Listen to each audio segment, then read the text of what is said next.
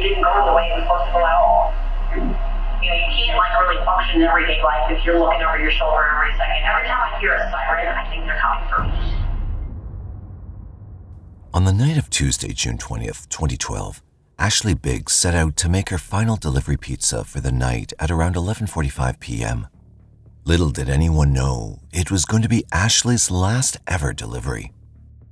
Her car and body was found the next day in a neighboring county. It didn't take investigators long to find her killer, but as the years went by, suspicion started to grow and investigators began to believe Ashley's killer had not acted alone. A jailhouse confession and long-withheld secret recording would eventually bring a second suspect to justice for Ashley and her family. Who had Ashley made an enemy of? What pushed her killers to take her life so violently? Hello and welcome back to M7 Crime Storytime, where we cover solved, unsolved, and twisted cases from around the world. With a population of just under 14,000, New Franklin is a fairly small city in southwestern Summit County, Ohio. It's home to the Portage Lake State Park and the historic Tudor House on the Portage Lake waterfront, famous for its breathtaking vistas. It offers residents a rural and wholesome experience with a fairly affordable cost of living. Its residents are known for being some of the friendliest people one could meet, and they're what gives the town its unique charm. New Franklin ranks 61% safer than other cities in America and often makes the 100 safest cities in the nation annually.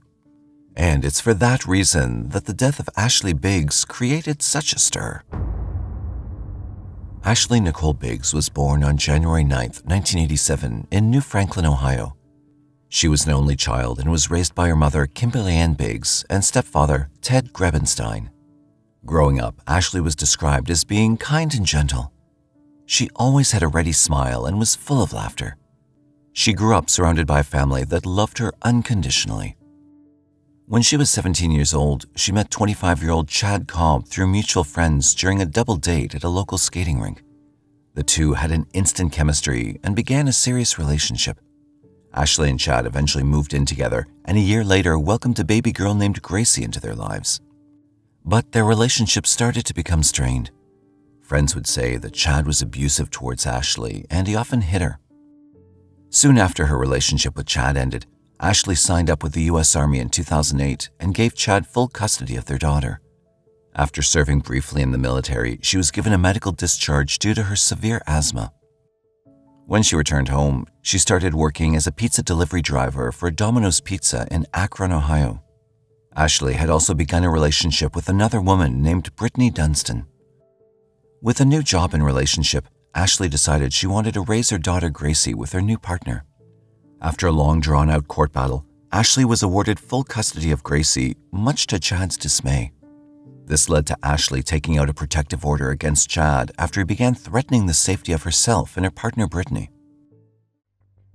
It was around 11:42 p.m. on Tuesday night, June 20th, 2012, when a late pizza order came into the Domino's in Akron, Ohio.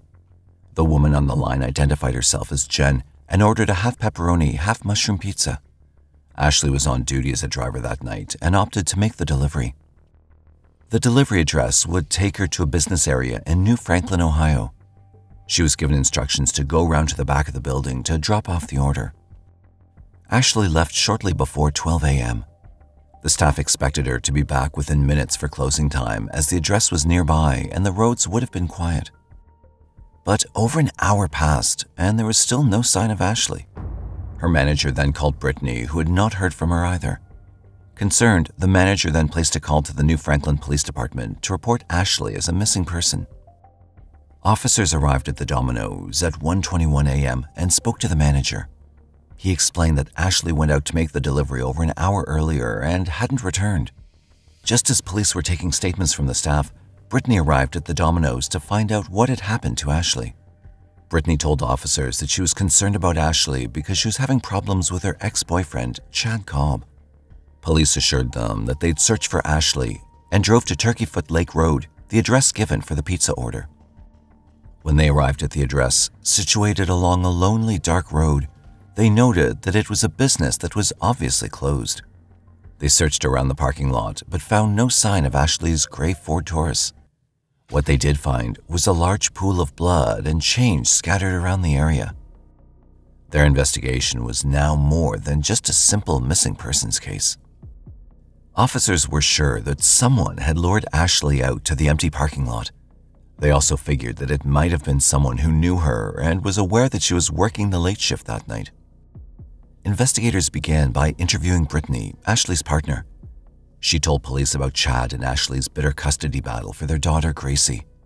Brittany also explained that Ashley had recently taken out a protection order against Chad after he'd made threats against the two of them. Brittany told officers that Chad was not too happy about their relationship and didn't approve of Ashley's bisexual lifestyle. She described Chad as being possessive and jealous and stated that he felt personally offended that Ashley had left him for a woman. He also told Ashley that he didn't like the idea of Gracie growing up under the influence of their lifestyle. Brittany was sure that investigators needed to speak to Chad in regard to Ashley's disappearance. She provided investigators with Chad's details, and police were able to find him in their database. It so happened that Chad was charged with assault against Ashley 7 years prior. At 3:30 on Thursday, June 21st, 2012, investigators knocked on the door of the home of Chad Cobb. There was no answer, and investigators were still waiting to get the search warrant. They ran a background check on Chad once again and found a black Lincoln Navigator registered in his name. However, the address was different and was about half a mile away from the delivery location. Investigators decided to visit the new address and discovered that the property belonged to Chad's grandparents. As they descended on the house, their beams fell upon a black vehicle parked behind the property near a barn. Beyond the barn was a wooded area. When officers looked into the vehicle, they found a woman with 4 children. It was Chad's new wife, Erica Cobb. Investigators questioned Erica and took her into custody while family members were called to come and get the children. While searching the scene, officers heard noises coming from a nearby wooded area behind a chicken coop. A search team went out into the dark and soon found Chad hiding in the woods in camouflage gear. As he was escorted out towards the waiting police cars, the lights highlighted several patches of blood on his clothes. He was also taken into custody. When officers asked Chad about what he was doing hiding in the woods and what had happened to Ashley, he was uncooperative. Erica also refused to answer any questions and asked for a lawyer. The children were handed over to the care of Chad's grandparents while both husband and wife were taken to the police station. Both refused to speak. Investigators, though, were not sitting idly. A search warrant was being prepared by one team as another returned to the scene of Ashley's disappearance at daybreak. Apart from the pool of blood, investigators also found drag marks in the blood and white paper dots that they knew came from a taser. Their suspicion of an ambush was growing stronger. Meanwhile, a second investigation team executed a search warrant on the properties of both Chad Cobb and his grandparents. In the woods behind the chicken coop, investigators found a backpack with a large knife inside. A neoprene mask, gloves, a taser, duct tape, and industrial-sized zip ties were found scattered on the ground where Chad was discovered. On these items, they found trace amounts of blood. It looked like an assault kit, and investigators were on the verge of getting their big break. Following this discovery, investigators used helicopters and dive teams to search for any trace of Ashley or her vehicle. It seemed like they'd hit a dead end when a call came in from a woman in neighboring Wayne County. The anonymous caller said her house, which was located on a hill, overlooked a cornfield. According to the caller, when she woke up, she noticed something shiny on the edge of the field. She called police believing someone may have been up to no good in the cornfield. When investigators arrived, they found a gray-colored Ford Taurus. It was similar to the vehicle owned by Ashley Biggs. As investigators looked inside, they found the body of a woman lying on the floor of the back seat. It was a bloody scene. The victim had been bound at the wrists and legs with industrial zip ties. She also had a zip tie around her neck. Her face had turned purple from lack of oxygen, and investigators saw several taser wires sticking out from her body. She also appeared to have been severely beaten. The victim was still wearing her pizza delivery uniform. Inside was an insulated pizza delivery bag and the untouched pizza from her last order. Investigators also found delivery stickers from several of the delivery orders made that night including the order made at 11:42 p.m., stuck on the steering wheel. The body was removed and taken to the office of the Summit County Medical Examiner. In order to properly identify the body, investigators called Ashley's mother, Kimberly. She was asked if Ashley had any tattoos on her body, to which Kimberly responded that Ashley had 2 stars on the back of each arm and a belly button tattoo. They were able to confirm that the body they discovered was indeed that of Ashley. Chad was placed under arrest on suspicion of murder and refused to cooperate with investigators. He was detained at the Summit County Jail. Erica was allowed to go home. Investigators had no evidence that linked her to Ashley's murder. On June 22, 2012, Dr. Lisa Kohler, the chief medical examiner for Summit County, performed Ashley's autopsy. She determined that Ashley's cause of death was due to asphyxiation caused by the zip tie around her neck. Ashley showed signs of blunt force trauma to her scalp, face, and body. She also had defensive wounds on her wrists and back of her hand. Ashley's blood samples were taken and tested against the traces found on Chad's clothes and tools. They were a positive match. After Chad was arrested, Ashley's family and friends spoke to investigators about the years of abuse she endured. Ashley's partner Brittany also revealed that Chad had started harassing, stalking, and threatening violence against the 2 women after Ashley was awarded full custody of Grace. On Friday, June 24, 2012, Chad Cobb was formally charged and arrested for murder. His bail was set at $1.5 million. A written man accused of killing his child's mother appeared in court today. Chad Cobb was arraigned on aggravated murder and kidnapping charges. In June, police found the body of Ashley Biggs bound and gagged inside a vehicle in New Franklin. Cobb and Biggs shared custody of their 6-year-old daughter. Court records show their battle over how often Cobb got to see the child was heating up. Cobb will be back in court later this month. During his arraignment, Chad was informed that he'd be facing the death penalty.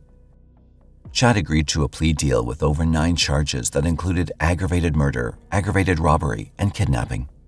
On Tuesday, February 26, 2013, Chad pleaded guilty to all the charges against him at the Summit County Common Pleas Court. He was sentenced to life in prison without the possibility of parole. It had seemed as if the case had been solved and the killer was now behind bars. However, investigators knew that it was a woman who made the phone call. They knew Chad would have needed a second person to drive his car to the cornfield in Wayne County. This suspicion kept New Franklin detective Michael Hitchings interested in the case well after Chad's sentencing. Investigation I didn't feel was complete because we didn't get the other person. Wholeheartedly, we believed that there was a female involved. We were thinking definitely that somebody else helped him by making the phone call and most likely obviously driving him there because he couldn't have drove both cars out. Suspicion fell on Erica, but there was never any solid evidence that implicated her. When I came in contact with her at the house, first thing Erica said was she didn't want to talk to us. I don't know, an attorney. Most people, I would say, would be concerned a little for somebody who's missing. She had no emotions, didn't want to talk about it. So that kind of steered me to believe she was involved from the get-go. During the initial investigation, officers made a rather interesting discovery. They'd found a receipt from a local Walmart for the purchase of a prepaid phone on June 20th, 2012. Surveillance footage showed an image of Chad, Erica, and their children exiting the store. This, however, was not proof that she was in any way involved in the murder. Erica had moved on with her life following the arrest. She filed for divorce from Chad while he was awaiting sentencing and began dating Chad's childhood friend, Mike Stefanko. Erica and Mike eventually got married and had a baby together soon after Chad was sentenced. But betrayal is a bitter pill to swallow, and Chad was not a fan of the changes happening around him. When Chad was sentenced, Erica often brought the children to visit him in prison. As the years passed and she became more involved in her new marriage and life, those visits started to dwindle until they became non-existent. Around this time, Gracie, Chad and Ashley's daughter, had started writing him letters in prison. In these letters, she told Chad about the emotional, physical, and mental abuse she faced at the hands of Erica. She often wrote about how unhappy she was living with her stepmother and their new family. Chad was growing increasingly frustrated, and after 4 years of being in prison, finally, and certainly unexpectedly, he decided it was time to come clean about Ashley's murder. He wrote a letter to Detective Michael Hitchings. In the letter, he confessed to the detective that it was Erica who made the call for the pizza and used the alias Jen. He also told Hitchings that Erica was the mastermind of the murder and drove him to the location of the murder in his Lincoln Navigator. Chad added that they needed to speak to his mother, Cindy Cobb, who had evidence that could help their case. This was the break Hitchings and his team of investigators were waiting for. They contacted Cindy, who agreed to meet with them in January 2018, almost 6 years after the murder. Cindy provided investigators with a recording of a conversation she had with Erica 2 years after Ashley's murder in March 2014. On the recording, Erica openly discusses the murder with Cindy and confessed that she was not forced in any way by Chad to help lure Ashley out for the fake pizza order. I'll take some of the stronger stuff if there's any available. You told me face to face that you made the phone call and you set the meeting up. I mean, that's what you had told me. And there's no lie in that. Like I said, Chad said this is what we're going to do, and this is your part in it, and I carried out my part in it. I did exactly what he told me to do. And it wasn't because he was forcing me to do it, or like he had a gun to my head. It was because he said, this is your part, and this is what you're going to do. If everything had been told exactly as it happened, then we both be in prison right now. He was so, he would get this look on his face and be like, if this goes through and I can do this, I'm going to keep her stalled with Trophy. If I could go back in time and change things, I would change a lot of things, but that's not a possibility. So we are where we are now. Knowing everything that I know about her and Grace and what kind of a person that she was and where her life was going, do I feel bad about what happened to her? Not really. Even the moments that she went through before her life ended, no. You can't really function in everyday life if you're looking over your shoulder every second. Every time I hear a siren, I think they're coming for me. And that's something that I've been living with. When investigators asked Cindy what made her record the conversation, she told them that it was insurance for her son Chad. It seemed to investigators that Erica had not only made an enemy of Chad, but also of Cindy. Since Erica remarried, she'd started to keep her and Chad's children away from their grandmother, which created a strain. From what investigators had learned about the case, they surmised that the following events led up to the murder of Ashley Biggs. After Chad lost custody of Gracie, he started to grow resentful of Ashley and her newfound lifestyle. He and Erica conspired to lure Ashley out and silence her in order to make their problems go away. Erica made the call to Domino's that fateful night, knowing Ashley was the delivery driver on duty. Erica provided an address in a quiet part of the city that didn't see much traffic at that hour. She then drove herself, the kids, and Chad out to the area to wait for Ashley.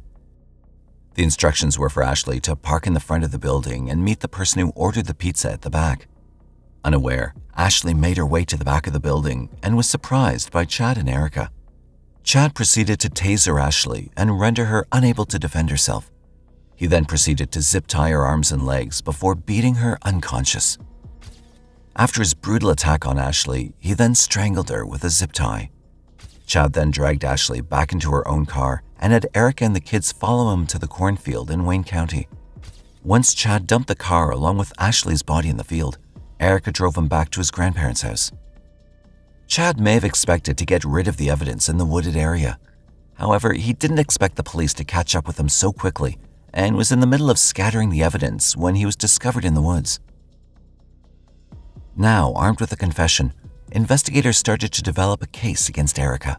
However, it would prove to be difficult because the man accusing her was her scorned ex-husband who already took the blame for the murder. But in her very own words to Cindy, Erica admitted to being part of the murder and even assisting. On November 11, 2019, Erica was arrested and charged with aggravated murder, aggravated robbery, and kidnapping. The prosecution faced an uphill battle as they worked to develop a strong case against her. They focused on the law of complicity. They believed that without Erica's help, Chad would not have been able to go ahead with the murder. This ensured that both Erica and Chad would be found guilty of murdering Ashley no matter what part either of them played. The prosecution also depended on character witness testimony from individuals who knew about the feud between Ashley, Chad, and Erica. A year after her arrest, Erica Stefanko went on trial for her part in the murder of Ashley Biggs. The prosecution's opening statements argued that Erica was a key player in Ashley's murder and that, without her, it wouldn't have happened. The state would ask, as you listen to the evidence and testimony, that you keep in mind that a person who knowingly aids, helps, assists, encourages, directs, or associates herself with another, either for the purpose of committing or in the commission of a crime, is regarded as if she were the principal offender and is just as guilty as if she personally performed every act constituting the offense. The state would like that you keep in mind, as you listen to the testimony and evidence, that when two or more persons having a common purpose to commit a crime, and one does one part and the second does another, those acting together are equally guilty of that crime. However, the defense focused on Chad Cobb. They argued that Chad was using this as a way to reduce his own sentence and secure himself an early release date. Ladies and gentlemen, we have a person who, after 8 years now, after never mentioning it before, until really about 2017, he's stewing in that prison. And now he's trying to get out from under full responsibility, because he wants to drag somebody else down to his level. He wants to get out of prison early. He wants his sentence shortened. Ladies and gentlemen, this is the kind of person that you are going to try to evaluate. Someone that took the mother of his daughter, ambushed her, beat her, and strangled her. And you are going to determine how much truth is in his statement. Chad Cobb testified remotely about Erica's role in Ashley's murder. This was also the first time he'd said it was Erica who strangled Ashley. Was Ashley already dead?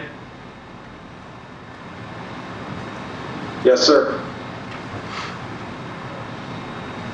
Did you strangle her? I'm not the one who strangled her, sir. Would you please repeat that? I am not the one that strangled her, sir. I see. So now you pled guilty, and now you're saying that you didn't kill her. Is that right?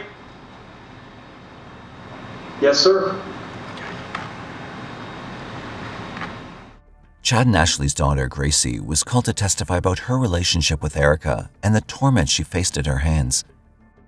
I remember going to a dance where we had like the matching dress, and I remember having good times, but then I also remember having bad ones. And the bad ones, do you know how frequently or often they were? I don't remember how like often, but I just remember them happening. All right. And what types of things are we talking about that you're remembering? She was mentally abusive and physically. And how was she mentally abusive? She would tell me that if I told my dad what she was doing to me, then she would do worse. And I kind of figure that's like mentally. And you said physically, so what was the physical type of abuse? I remember she would hold me on the ground and she would hit me. And then she also, before, made me eat dog feces. So let's talk about that. Do you know why she made you eat dog feces? Because she was jealous of my relationship with my father. With who? With my father. With your father.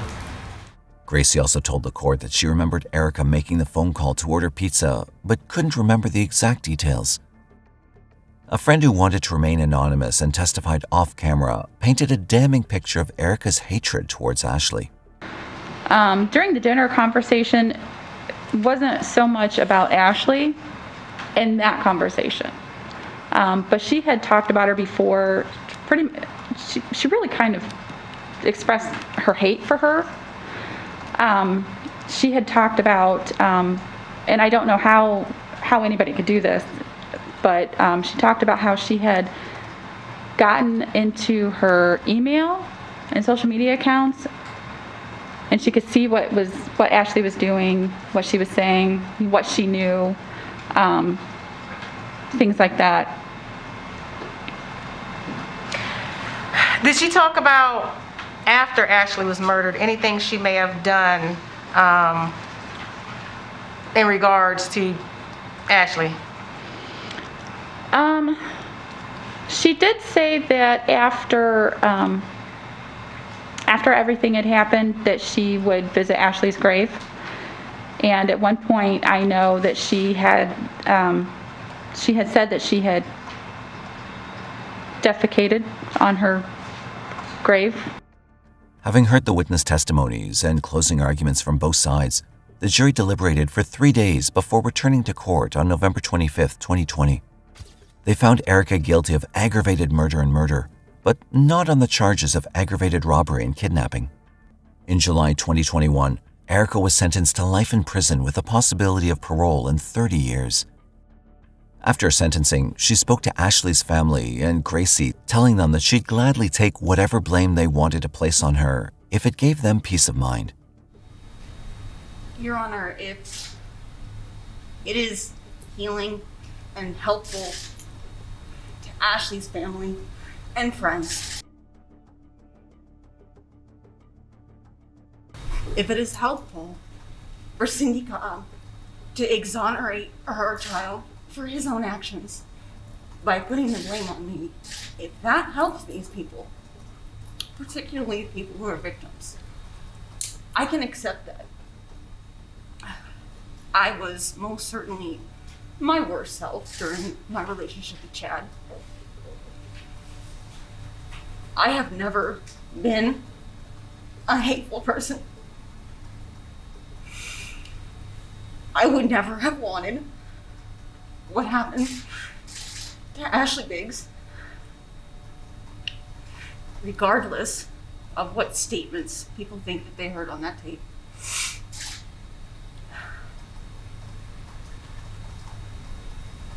And all I can do at this point for her family and friends is to pray for God's peace and comfort for them.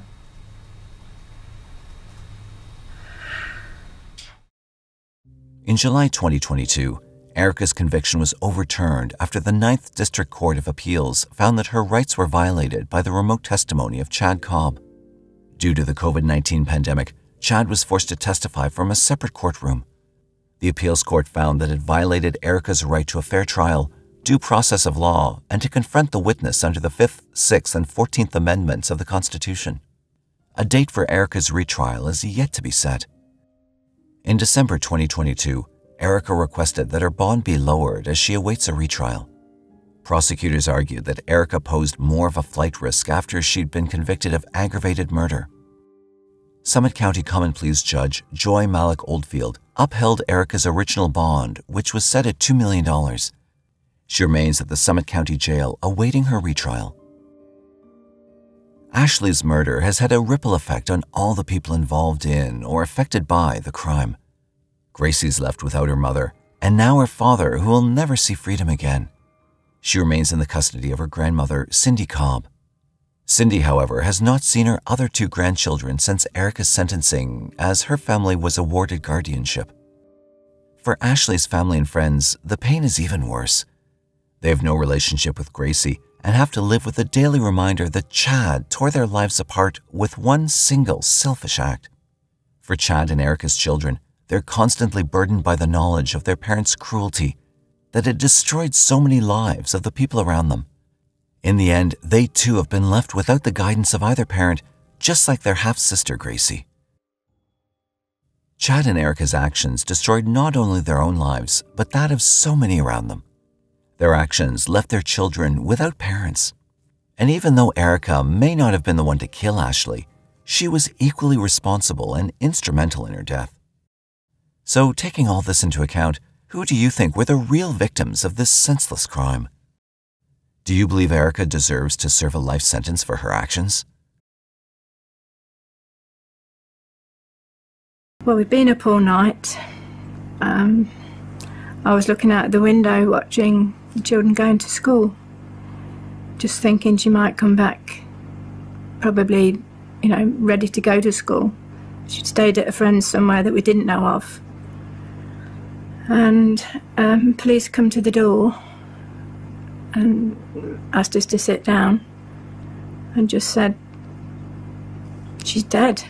We found her. The person you just heard was Kathleen Mann, mother of 15-year-old Lynda Mann. It was November 21st, 1983, when Lynda Mann went to her friend's house to babysit, but never made it back home. The following day, her lifeless body was discovered on Blackpad Road, Narborough, in the United Kingdom. Shockingly, 3 years later, on July 31st, 1986, another 15-year-old named Dawn Ashworth met a similar fate and was found dead at 10 Pound Lane in Enderby, Leicestershire. 2 girls, 2 tragic deaths, and a mystery that would unravel with countless twists and turns. Who could be behind these horrifying acts? What secrets would be unveiled in Leicestershire's darkest chapter? Leicestershire is a county located in the East Midlands region of England. It has an estimated population of around 1 million people. It's known for its rich history, diverse cultural heritage, and beautiful countryside. The county is home to the city of Leicester, famous for its historical landmarks. Leicestershire offers a blend of rural landscapes, vibrant cities, and a range of attractions, making it a captivating destination for visitors. Here, the crime rate is equivalent to 867 per 1,000 residents, putting it in the top 10 across the whole of England and Wales. It's here where our story begins. Lynda Mann was born on July 30th, 1968, in Narborough, Leicestershire. She attended Lutterworth Grammar School, growing up alongside her older sister, Susan Mann. Their mother, Kathleen Mann's first marriage ended in 1978, but not much is known about that period. Kathleen married Edward Eastwood in 1980 when Lynda was 12 years old. Lynda was a typical teenager, loved by her peers, and enjoyed all the things that came with growing up: music, hairstyles, makeup, and fashion. If she needed some extra money for clothes, she'd even babysit and make her own dresses. She had no idea that her happiness and extracurricular activities were about to come to an abrupt end. On the fateful afternoon of November 21st, 1983, 15-year-old Lynda told her parents that she was going to babysit at a friend's house. She said her goodbyes and left with a promise to return home by 10 p.m. But as the clock struck midnight, there was still no sign of Lynda. Her worried parents grew more anxious with every passing moment. They reached out to her friends, hoping to find out where she might be, but none of them had seen her. Determined to bring their daughter back safely, they embarked on a tireless search, scouring every street and every possible place she could have gone. However, their efforts yielded no results, as there were no clues about her whereabouts. It was unusual because she was always very good, always on time, or she would let us know if she was going to be late. With their hearts heavy and no answers in sight, they made the difficult decision to contact the police and officially report Lynda as missing. On the following day, November 22nd, 1983, as the sun began to rise, a hospital porter on his way to work made a startling discovery at 7:20 a.m. at a deserted footpath known locally as the Black Pad. He stumbled upon what he initially thought was a mannequin, but upon closer inspection, it turned out to be the lifeless body of a girl. Without wasting a moment, he alerted the police, who swiftly arrived at the scene. To their dismay, they recognized the victim as Lynda Mann, the young girl reported missing just the night before. Well, we'd been up all night. I was looking out the window watching the children going to school, just thinking she might come back, probably, ready to go to school. She'd stayed at a friend's somewhere that we didn't know of. And police come to the door and asked us to sit down and just said, she's dead. We found her. Small communities, all leading a very, very normal life. Law-abiding, good community people. And then suddenly this happens, this disaster within their midst happens. It was a lovely atmosphere. Very village, very community. Everyone helped each other. If you needed a hand, you knew who to go to. This lane is known locally as the Black Pad. It's used mainly by people walking their dogs, pedestrians from Enderby and from Narborough. At that time of night he was taking a chance because usually this lane is fairly well used by people. He knew that it was getting dark. She was alone and the opportunity for him was there, and that's why he took it. Determined to uncover the truth, authorities promptly sent the body for a thorough autopsy, hoping to find clues that would lead them to Lynda's killer. Investigators searched the immediate area around the crime scene, but despite their best efforts, they were unable to uncover any useful leads or evidence. Curiously, just a short distance away from where Lynda's body was found stood a local psychiatric hospital. Initially, police considered the possibility that the perpetrator might have been a patient who had escaped during the night and committed the heinous act. The thing that I was very anxious to establish was that it was unlikely to have been a psychiatric patient from the hospital. It was much more likely to be a man leading a normal life, perhaps with a family, certainly one who had friends, relatives, and contacts who thought of him as a normal individual. However, upon thorough examination, it was revealed that the hospital had tight security measures in place, and no patient had left during the previous night. This theory was ultimately ruled out due to a lack of supporting evidence. The news of the crime spread like wildfire through the peaceful town of Narborough, leaving its residents horrified. In an effort to enhance safety, young girls were strongly advised to walk in groups as a precautionary measure. I think young ladies should be very scared because we haven't found him, so we don't really know what's happening at all. It was a topic of discussion in every pub, on every bus, in every street, not just in the village of Narborough or Littlethorpe or any of the areas around there, but across the whole of the county. As the investigation continued, the results of Lynda's autopsy revealed some facts. It was the presence of male DNA on her body. However, back then, DNA technology was not as advanced as it is today, so they could only gather limited information.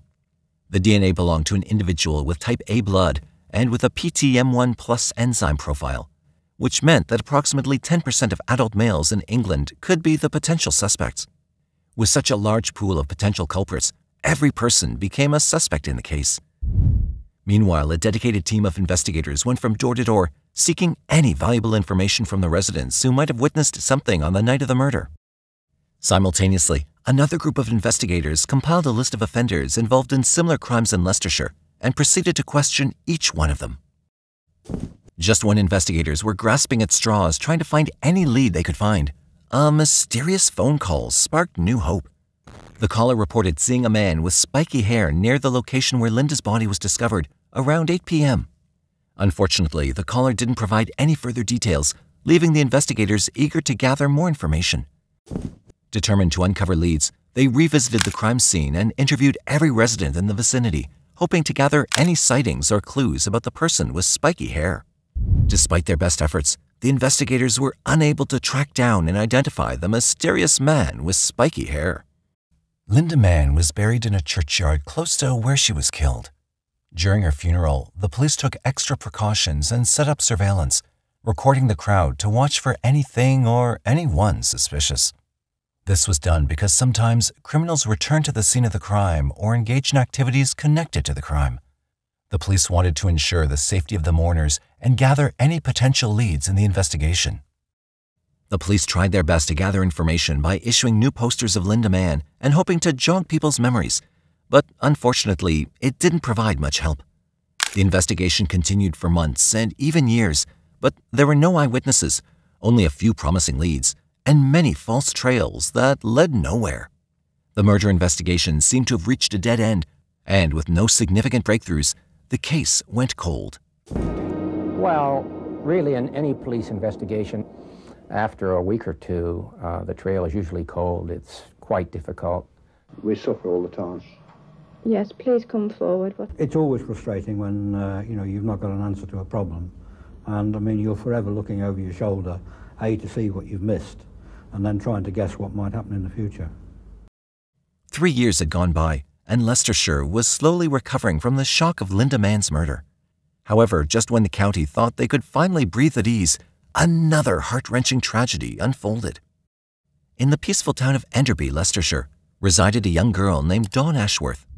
At the age of 15, she shared a home with her parents, Barbara and Robin Ashworth, along with her younger brother, Andrew Ashworth. Dawn possessed a remarkable talent for drawing, showcasing her creativity and artistic skills to those around her. She had the opportunity, being in the newsagents, to buy every new magazine that was available.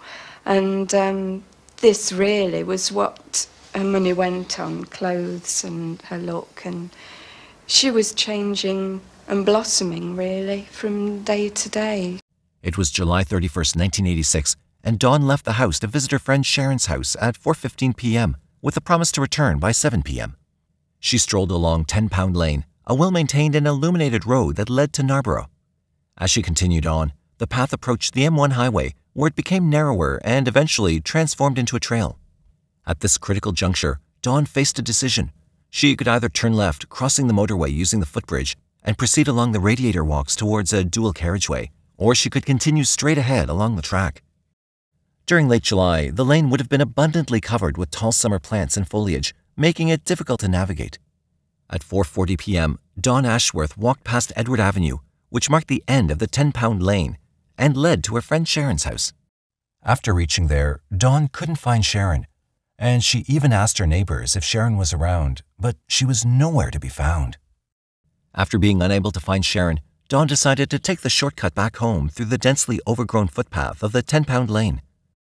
Dawn was expected to be back by 9:30 p.m., but when there was no sign of her, her parents grew worried. They drove around Narborough, hoping to spot their daughter along the way, but unfortunately, they couldn't find her. At 9:40 p.m., they made the decision to call the police and reported Dawn as missing. Interestingly, the same officers who had been investigating Lynda Mann's case were assigned to Dawn's case as well. Here was a girl of the same age as Lynda Mann, a girl on her own, going from A to B, and disappears. So consequently, we did treat it with a great deal of priority.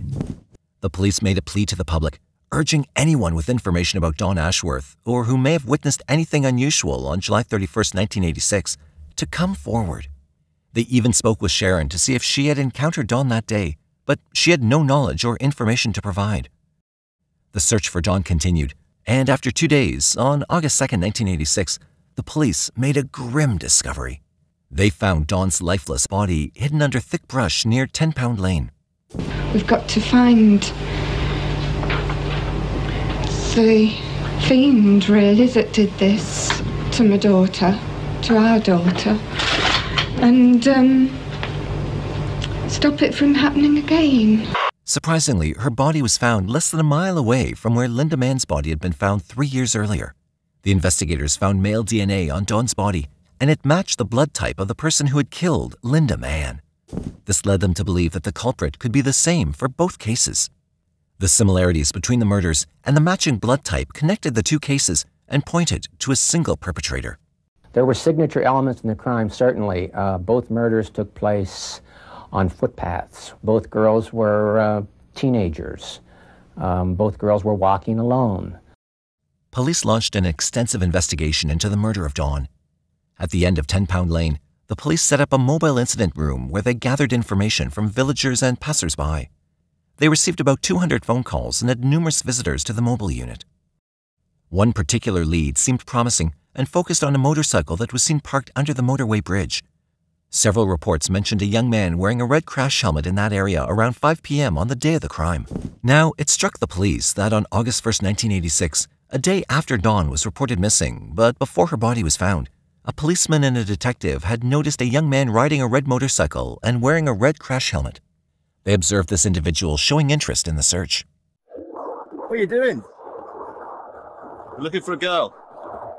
Buckland was going around telling people that the police were looking in the wrong area.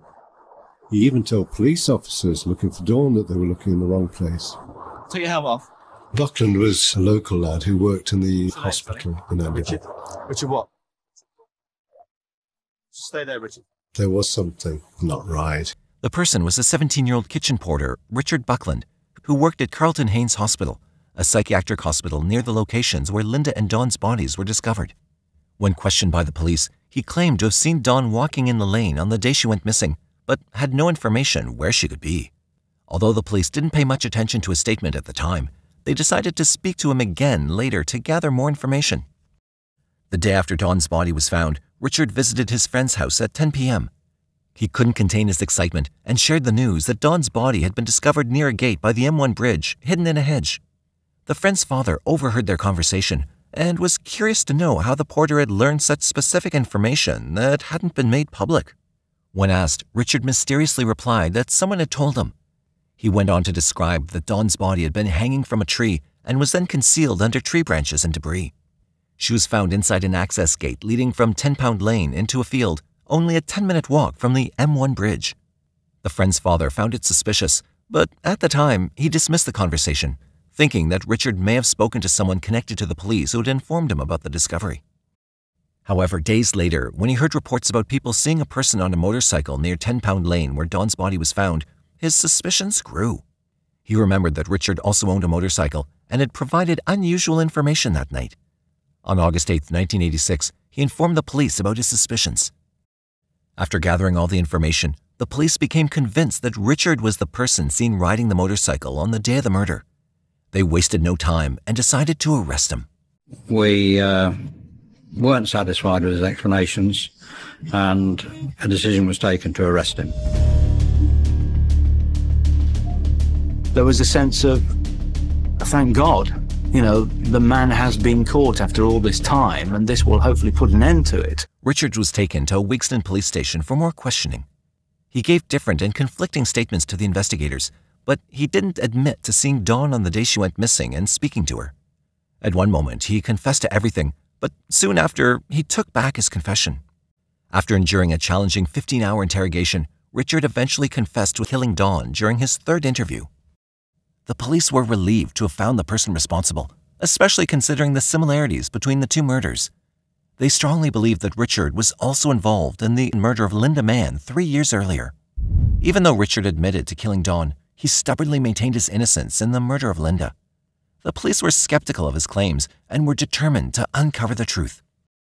They sought assistance from Dr. Alec Jeffrey, a geneticist at the University of Leicester, located just a short distance from where both girls were tragically killed. Dr. Jeffrey had been studying inherited illnesses when he stumbled upon a groundbreaking technique known as DNA or genetic profiling. This discovery would prove to be a pivotal turning point in the investigation. David Baker said, well, look, let's cement the case against this young man.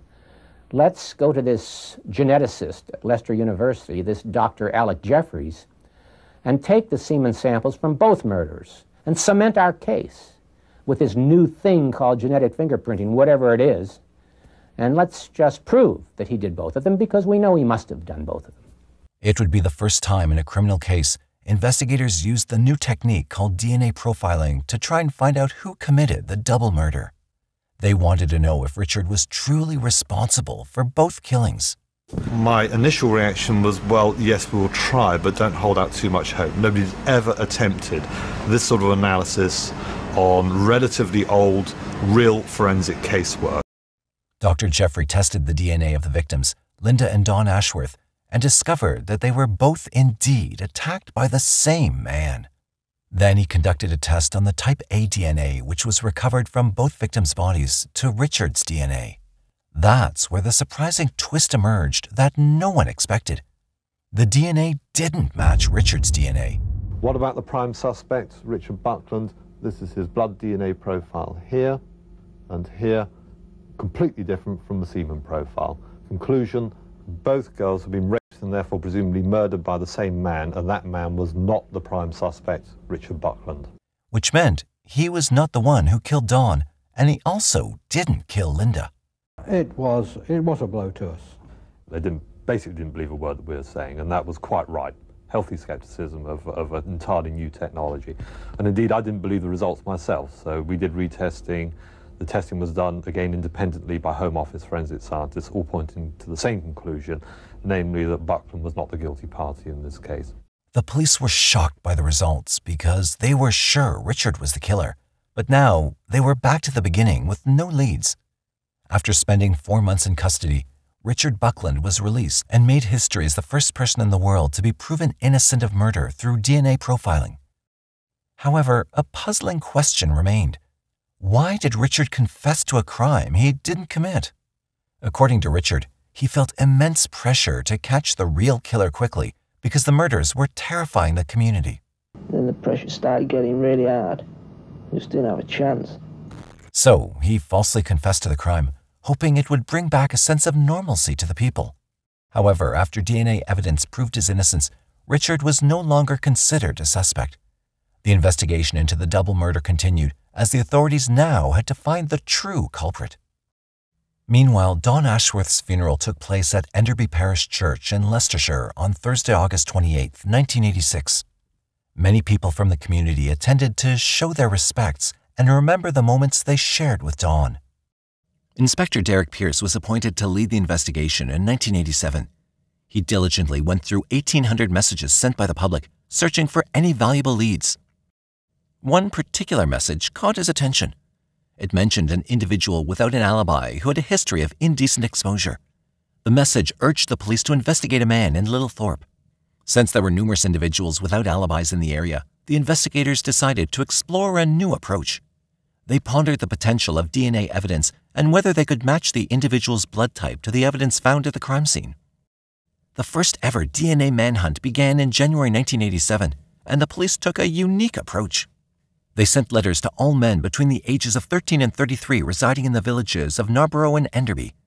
The letters requested their voluntary participation in a blood and saliva test. The purpose of the DNA testing was to identify those individuals who shared the same blood type as the killer, which accounted for approximately 10% of the population. The goal was to narrow down the suspects and apprehend the guilty party. Surprisingly, thousands of men from the villages willingly provided blood samples, all in an effort to capture the person responsible for the murders of the 2 schoolgirls in Leicestershire. Not at all, no. I think the person responsible might have. After conducting the tests, only a quarter of the thousands of men were cleared of suspicion. The forensic laboratory was overwhelmed with the large number of samples, and it became evident that the testing process would take longer than the initial estimated time frame of 2 months. By May 1987, a total of 3,653 men had undergone the tests, but due to the heavy workload faced by the laboratory technicians, only 2,000 individuals had been eliminated from the investigation. It was a slow process. I mean, we'd started in the January, and of course we're now into July, August, and I mean, we're still taking samples, and we're still having samples processed. So, I mean, you know, we didn't know whether there was one in the system from the samples that we'd already taken. On September 18, 1987, the police received a phone call that would change everything, as it turned the whole investigation upside down, challenging the investigators for the further twist. It was a woman who had crucial information to share, information that could unravel the mysteries and reveal the truth behind the murders. I was in the murder incident room when the call came through. It was a breakthrough, if you like, that we in fact were waiting for. It was good information. Nobody could make that kind of information up. We knew when that information came that if that was the case, there was something not quite right. She shared that she and her co-workers had gathered at a local pub during their day off, and Ian Kelly, a fellow bakery worker, had joined them. As they discussed the ongoing DNA manhunt, she overheard Kelly bragging about taking the blood test meant for Colin Pitchfork. This raised suspicions in her mind because it seemed unusual for someone to willingly take another person's test, regardless of their fear of the police. Recognizing the significance of this revelation, she decided to contact the Leicestershire Murder Inquiry Team, leading them to focus their attention on Colin Pitchfork. The police wasted no time and quickly located Colin to question him about the blood test and his knowledge of the 2 murders. As it turned out, Colin became the last person to take a blood test in the murder investigation. The DNA analysis confirmed what everyone expected. Colin was a perfect match. And then they took the pattern on film from Pitchfork, compared it with semen recovered from the victims, and showed that these complex patterns matched up. Colin faced intense interrogation, realizing he'd been caught with no way to escape. Within a short time, he confessed to the killings of both Lynda Mann and Dawn Ashworth. He admitted that he already had a criminal record and was known to the police for previous convictions, including indecent exposure. He'd been desperate to avoid further involvement with the police, so he convinced his co-worker Ian Kelly to take the blood test on his behalf. Since Kelly lived outside the area and wasn't asked to take the test himself, he seemed like the perfect cover for Colin. Pitchfork spun him a yarn that he'd already given blood on behalf of somebody else who couldn't go because he was wanted by the police, etc., etc. And Kelly ostensibly swallowed that hook, line and sinker. So when Ian Kelly took the blood test on behalf of Colin, among the more than 5,000 men who voluntarily provided blood and saliva samples, it didn't match with Colin's DNA at the crime scene. This allowed Colin to avoid suspicion and escape being caught at that time. Colin Pitchfork was born on March 23, 1960, in Newbold, Verdon, and attended school in Market Bosworth and Desford. He was 21 years old when he got married to Carol Pitchfork, a social worker, in 1981. They had 2 children together. Unfortunately, Carol had no knowledge that she was married to a serial killer. I think he was able to deceive her perfectly well, so that nobody in the whole world knew that he was the guilty person. It's the same story. The wife, the brother, the mother, the friends of serial killers never suspect that they could be serial killers. Before getting married, Colin Pitchfork had committed indecent exposure and had to undergo therapy at Carlton Hayes Hospital in Narborough. He'd been working as an apprentice at Hampshire's Bakery in Leicester since 1976 until his arrest for the murders. In 1979, Colin forcibly assaulted a girl in a field. Then in October 1985, he assaulted another girl, threatening her with a screwdriver and holding a knife to her throat. Now, it was time for justice to be served for all his crimes. On January 22, 1988, Colin Pitchfork faced trial at the Crown Court in Leicester. During the trial, Ian Kelly was found guilty of conspiracy to obstruct justice. He received a sentence of 18 months in prison, but it was suspended, meaning he didn't serve any time behind bars. I was wrong for doing what I did. Colin admitted his guilt for the 2 murders, as well as the assault of 2 other girls and conspiring to obstruct justice. He was the first person to receive a life sentence using DNA profiling as evidence. He was sentenced to life imprisonment for the murders and 10 years for the assaults. Additionally, he received 3 years for each count of assault and 3 years for perverting the course of justice, with all sentences to be served at the same time. A psychiatric report described Colin as having a psychopathic personality disorder. The Lord Chief Justice stated that for the safety of the public, there were doubts about whether he would ever be released. The Secretary of State set a minimum term of 30 years, which was later reduced to 28 years on appeal in 2009. On June 7, 2021, Colin was granted conditional release from prison. However, the Secretary of State for Justice, Robert Buckland, requested a review of the decision, and Colin remained in custody while the review was conducted. On July 13, 2021, it was reported that the review had been denied, meaning Colin would be released. He was ultimately released on September 1, 2021. In November 2021, Colin was sent back to prison for violating the conditions of his release by approaching young women while on walks from his bail hostel. It's important to note that he didn't commit any new crimes during this time. In June 2023, it was announced that Colin would be released on parole once again. This decision received significant criticism from the public. Barbara Ashworth, the mother of Dawn Ashworth, expressed her strong disapproval of Colin Pitchfork's release. She said, "It was known that he'd be released, but I believe he shouldn't be allowed to breathe the same air as us." She firmly believed that Colin, who admitted to the murders of both girls, deserved to spend the rest of his life in prison because of the heinous crimes he committed. She added, he did much more than just the murders.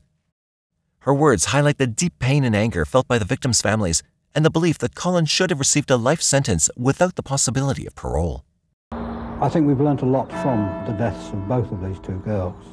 Certainly the scientific advances that have been made with DNA has spread itself now throughout the world. It was this case of all cases where, on which DNA really cut its teeth in a forensic sense. The door has been opened to a whole new aspect of medical investigation. People will be talking about this case 100 years from now, not because of my book, but because of Alec Jeffrey's discovery. What are your thoughts on this case? Does Colin Pitchfork deserve to be paroled?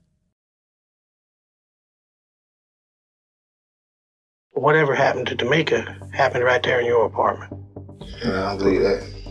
How you know that blood? It could be in my blood. No, it can't be anybody's blood. How long you think we've been doing this? You don't know that we can tell one person's blood from another blood? On Monday, June 14th, 2004, the family of 24-year-old Tamika Huston reported her missing after weeks of no contact. Although she was known to be independent, spontaneous, and often went days without contacting her family, it was unusual for her to go completely silent without returning any calls. The family contacted the Spartanburg Police Department in South Carolina to do a welfare check on Tamika. After searching the house, they noticed that many things didn't align with what they were told about Tamika's personality. This raised questions for investigating officers who launched an immediate search for the young woman. Had Tamika decided to leave her life behind in search of her dreams? Or was there a more sinister aspect to her disappearance? Today, we visit Spartanburg, South Carolina, the county seat of Spartanburg County. In the late 19th century, it was the center of the textile manufacturing industry. Its nickname, Hub City, comes from the railroad lines that radiated from the city center to form the shape of a wheel hubcap. Spartanburg's population of 38,000 enjoys a suburban lifestyle with the charm of southern small-town living. In terms of affordability, it's a good area to raise a family. But, like other cities of its size, crime is always present. It does lean towards having a high crime rate, but following the general safety rules can reduce one's chances of becoming a victim. It's in Spartanburg that our story begins. Tamika Antoinette Huston was born in Spartanburg, South Carolina on December 11, 1979, to parents Anthony Huston and Gabriella Semineni. She had an older stepbrother named Shaquan, a younger brother named Anthony Jr., and a sister named Antonia. Tamika was described as having a warm and welcoming personality. She was always smiling and made friends easily. After graduating high school, Tamika began working as a waitress. She moved out of her family home and settled into her own small house on Harvard Drive in Spartanburg. Tamika always had a love for animals, and once she found herself her own place, she adopted a pit bull named Macy. Tamika was also very involved in her church, particularly the church choir. She loved to sing and intended on pursuing a career in the music industry. In 2003, she auditioned for the popular reality show American Idol in Atlanta, Georgia, but didn't get through the first round. After realizing that her dream of performing was going to be a long and arduous journey, she decided to return to nursing school and settled into her new passion. In May 2004, the school term was at an end and the summer holidays were fast approaching. Tamika was preparing for a much-needed break from nursing school and the exams. She was known to make sudden decisions to visit friends and family. She didn't have class to report to. She didn't have a job to go to every morning. She was very spontaneous. She was the type of person to get in her car and kind of go. Initially, her family wasn't concerned by her lack of communication. However, her aunt, Rebecca Howard, grew concerned when she discovered Tamika hadn't been returning her mother's calls. 2 weeks was too long to go without contact. Rebecca contacted the Spartanburg Police Department, believing something may have happened to Tamika. I called police and said that there's clearly something wrong. I can't locate my niece. She's not returning anyone's phone calls. Officers from the department agreed to do a welfare check, but told Rebecca it was possible she may have just decided to take a trip out of town. When they arrived at Tamika's house, they first noticed that her car, a 1991 black Honda CRX, was missing and the doors to her house were all locked. They walked around the house and found one of the windows unlocked. Officers announced their presence, but received no response. Fearing something may have happened to her, they entered through the window. Inside, however, officers found some clues that didn't quite add up. They noticed an uncashed paycheck on the kitchen counter. A check of the house revealed that there were no evident signs of a struggle. While looking through the rooms, officers started to smell something awful in the air. It was not a good sign, and officers intensified their search. What they discovered was a disturbing sight. In one of the rooms was Tamika's beloved pet dog Macy and a litter of puppies. What was disturbing was that Macy and her puppies were left to fend for themselves. Macy and her puppies were severely malnourished, and the room was in a deplorable state. When officers reported their findings to Tamika's family, they knew that something bad must have happened to her. She was not the type of person to neglect Macy. Police immediately issued an all-points bulletin and a BOLO, or be on the lookout, to locate Tamika in her car, while her family in Spartanburg began distributing flyers with her details around town. Tamika's family also contacted the local media in an attempt to gain more focus on her case. As a mother, it's very difficult not knowing where my daughter is or hoping that and thinking that she's okay and safe. Detectives Steve Lamb and Jay Stedman were tasked with leading the investigation into Tamika's disappearance. They began the groundwork immediately and subpoenaed Tamika's banking and cell phone records in order to trace her movements. What they discovered was that Tamika had not made use of either her cell phone service or bank account since early May 2004. The records backed up the family's statements. No one had heard from Tamika since early May. The investigation was beginning to look suspiciously like a case of a runaway adult, but the family provided detectives with an interesting clue. While interviewing family members, investigators Lamb and Stedman were told by many of them to look into Terrence Moss, Tamika's ex-boyfriend. Several family members mentioned to the detectives that Tamika and Terrence had recently gone through a turbulent breakup. Armed with the name, they ran a background check on Terrence and discovered he had a criminal record. There was an incident at her house where she accused him of hitting her and striking her. However many flares can go off in a law enforcement officer's mind, that's how many would have gone off with Terrence Moss. A further check revealed an interesting twist in the investigation. Terrence was scheduled to appear in court for domestic violence charge a week after Tamika was reported missing. The charge, ironically, was laid by Tamika, who had conveniently vanished before the hearing. This provided detectives with a possible motive. They had two possibilities. Firstly, Tamika could have fled the city to avoid appearing in court and testifying against Terrence. The second possibility, however, was more sinister. Terrence could have abducted Tamika and may have been holding her hostage in order to have the charges against him dropped for her lack of appearance in court. They couldn't rule out either possibility, so their next step was to call in Terrence. On June 23, 2004, Terrence voluntarily went to the Spartanburg police station after detectives called him in for an interview. He told detectives he was there to help them in any way possible in order to find Tamika. Detectives, however, were more interested in his relationship with Tamika. Terrence explained that he and Tamika met in the year 2000 and were living together until March 2004. Detectives then told Terrence that they were aware of what happened between the couple. He confessed to hitting Tamika after they had an argument over his alleged affairs. Tamika then told him to move out and filed a domestic abuse charge against him. I actually punched her. And I fell down on my knees and I started praying. And I was like, it's just so many demons in here that, we're becoming physical with each other now that we just need to separate. When detectives presented their theories to what they believe may have happened to Tamika, Terrence denied any involvement in her disappearance. He told officers that he regretted his actions during their argument and was genuinely concerned for her safety after he heard she was missing. Terrence became a person of interest after his interview with detectives, but without any physical evidence to link him to Tamika's disappearance, he was released. Investigators, however, were not slowing down in their search for Tamika. They started by looking at recent hospital admissions and through files at local mortuaries for any Jane Does who may have been reported between May and June 2004. They had also looked through the accident reports and 911 calls that were made between that same time period. It was then that they came across a rather distressing piece of information. Someone had called to report the murder of a woman and explained that her body was dumped in the Cleveland Park Lake, not very far from Tamika's house. The call was made in June, around the same time she was reported missing. Investigators launched an immediate search of the area. Divers were sent into the lake and searched it thoroughly. Investigators on the ground also looked for a body among the hedges and trees using cadaver dogs. Hours later, the search was called off after investigators concluded that there was no body to be found. To detectives, it sounded like a call made to detract their investigation. They tried to trace the call back to a location, but discovered it was made from a prepaid cell phone or burner phone near Cleveland Park Lake. In a way, it provided hope for detectives because they believed Tamika may still be alive and could be rescued. Meanwhile, Tamika's family continued to keep the public informed about Tamika and her disappearance.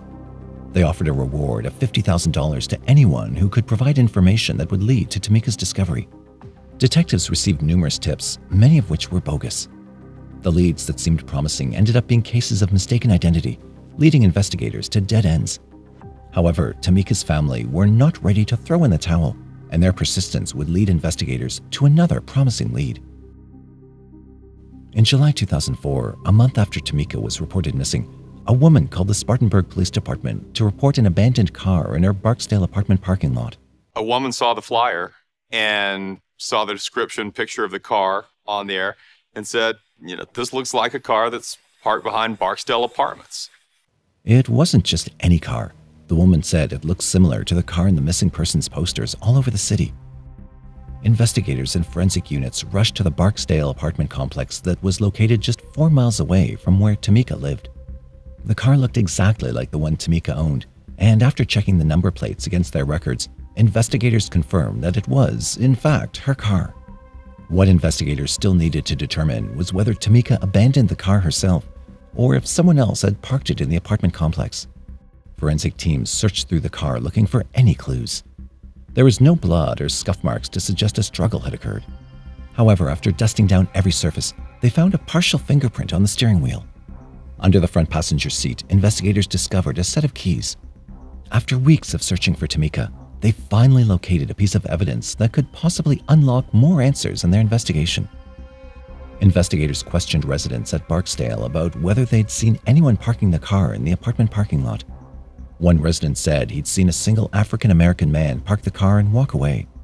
Another said he saw 2 African-American men abandoning the car. The reports were conflicting. Investigators had to rely on the evidence they found to point them in some direction: the partial fingerprint and the set of unknown keys. The fingerprint was uploaded to the Integrated Automated Fingerprint Identification System, but there was no match in the system. This allowed investigators to eliminate Terrence as a suspect. The only other clue investigators had was the set of keys. Detective Jay Stedman began the process of elimination by using the keys to unlock Tamika's car, but none of them worked. He then visited her house and tried using the keys to unlock the doors of the house. That too turned out to be a dead end. Investigators reasoned that if the keys did not belong to Tamika, then they must have belonged to the person responsible for her disappearance. A further look at the keys revealed a stamp with the code AA14 on the surface. These keys were then taken to all local locksmiths for identification. Fortunately, one of the locksmiths identified the key immediately. He told detectives that the keys were made for the Fremont School apartment complex in Spartanburg. Investigators learned the apartment complex was once an elementary school that had been converted into public housing. There were 46 apartments in total, and investigators tried the keys out on every door. When they believed their luck had finally run out, the key unlocked a basement apartment which had been abandoned due to flooding. Nevertheless, investigators collected whatever evidence they could and sent this to the crime lab for testing. They also questioned the apartment complex maintenance man, who told them the basement apartment had been empty for a long time. He then explained the policy of the apartment's management team. The doorknobs on each apartment were switched around after a tenant was evicted. This avoided non-paying tenants from using their keys to re-enter the flat without the manager's knowledge. However, the apartment's records were not kept in good order, so he was unable to tell investigators from which apartment the doorknob had been exchanged. He was, however, able to provide investigators with a list of former tenants. The results from the crime lab were a disappointment. They didn't provide any evidence that proved Tamika had been in the apartment. Investigators then turned to the list of names of former tenants. Tamika's family didn't recognize any of the names on the list, but a close friend of hers said one of the names sounded familiar. Her best friend mentioned there's this guy named Chris that she started seeing around the time of her disappearance. For Tamika's family, the news was unexpected. Tamika's friend told investigators that Tamika mentioned a man named Chris with whom she'd recently started dating after her split from Terrence. She wasn't sure about his last name, but there was a tenant on the list named Christopher Hampton.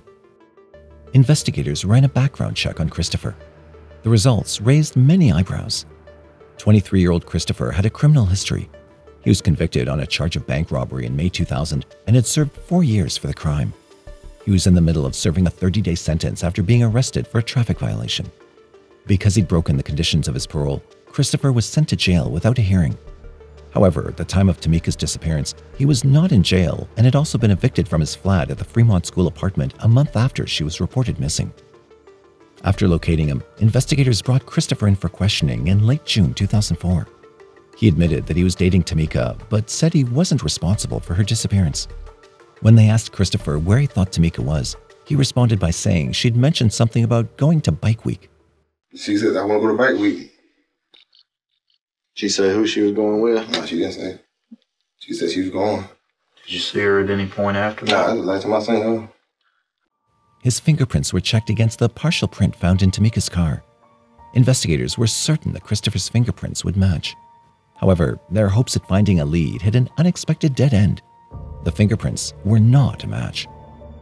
Investigators were at a loss. every lead they had was drying up. With no physical evidence to link him to Tamika's disappearance, police allowed him to return to jail. He was released after serving his time in mid-July 2004. It had been almost 3 months since Tamika's disappearance when investigators received yet another promising lead. It was an unexpected twist in the case. Within days of Christopher being questioned, a woman contacted investigators about Tamika's case. The woman who called identified herself as the ex-wife of Christopher Hampton. She told investigators that she knew Christopher was dating Tamika at the time of her disappearance, and she was following the case in the local media. The woman told investigators she might have some evidence they would be interested in. She revealed that she was in possession of Christopher's wallet. She explained that he'd mailed her his wallet for safekeeping while he served out his sentence. Inside the wallet, she found a red spot on one of the pictures he kept of her and their 2 children. She agreed to hand over the wallet to investigators if they were willing to fetch it from her. The detectives jumped at the opportunity and paid Christopher's ex-wife a visit. After retrieving the wallet, they sent the photo to be tested for traces of human blood. The red spot was confirmed to be human blood. Investigators then contacted Tamika's parents, Anthony and Gabriella, and asked them to submit DNA samples to test against the blood sample. After a month of waiting, the results were ready. It turned out that the blood on the photo belonged to Tamika. Once again, investigators tracked down Christopher and brought him in for questioning. He denied having done anything to Tamika and argued that the blood could belong to anyone. Investigators told them that DNA evidence didn't lie, but Christopher remained adamant about his innocence. Whatever happened to Tamika happened right there in your apartment. I don't believe that.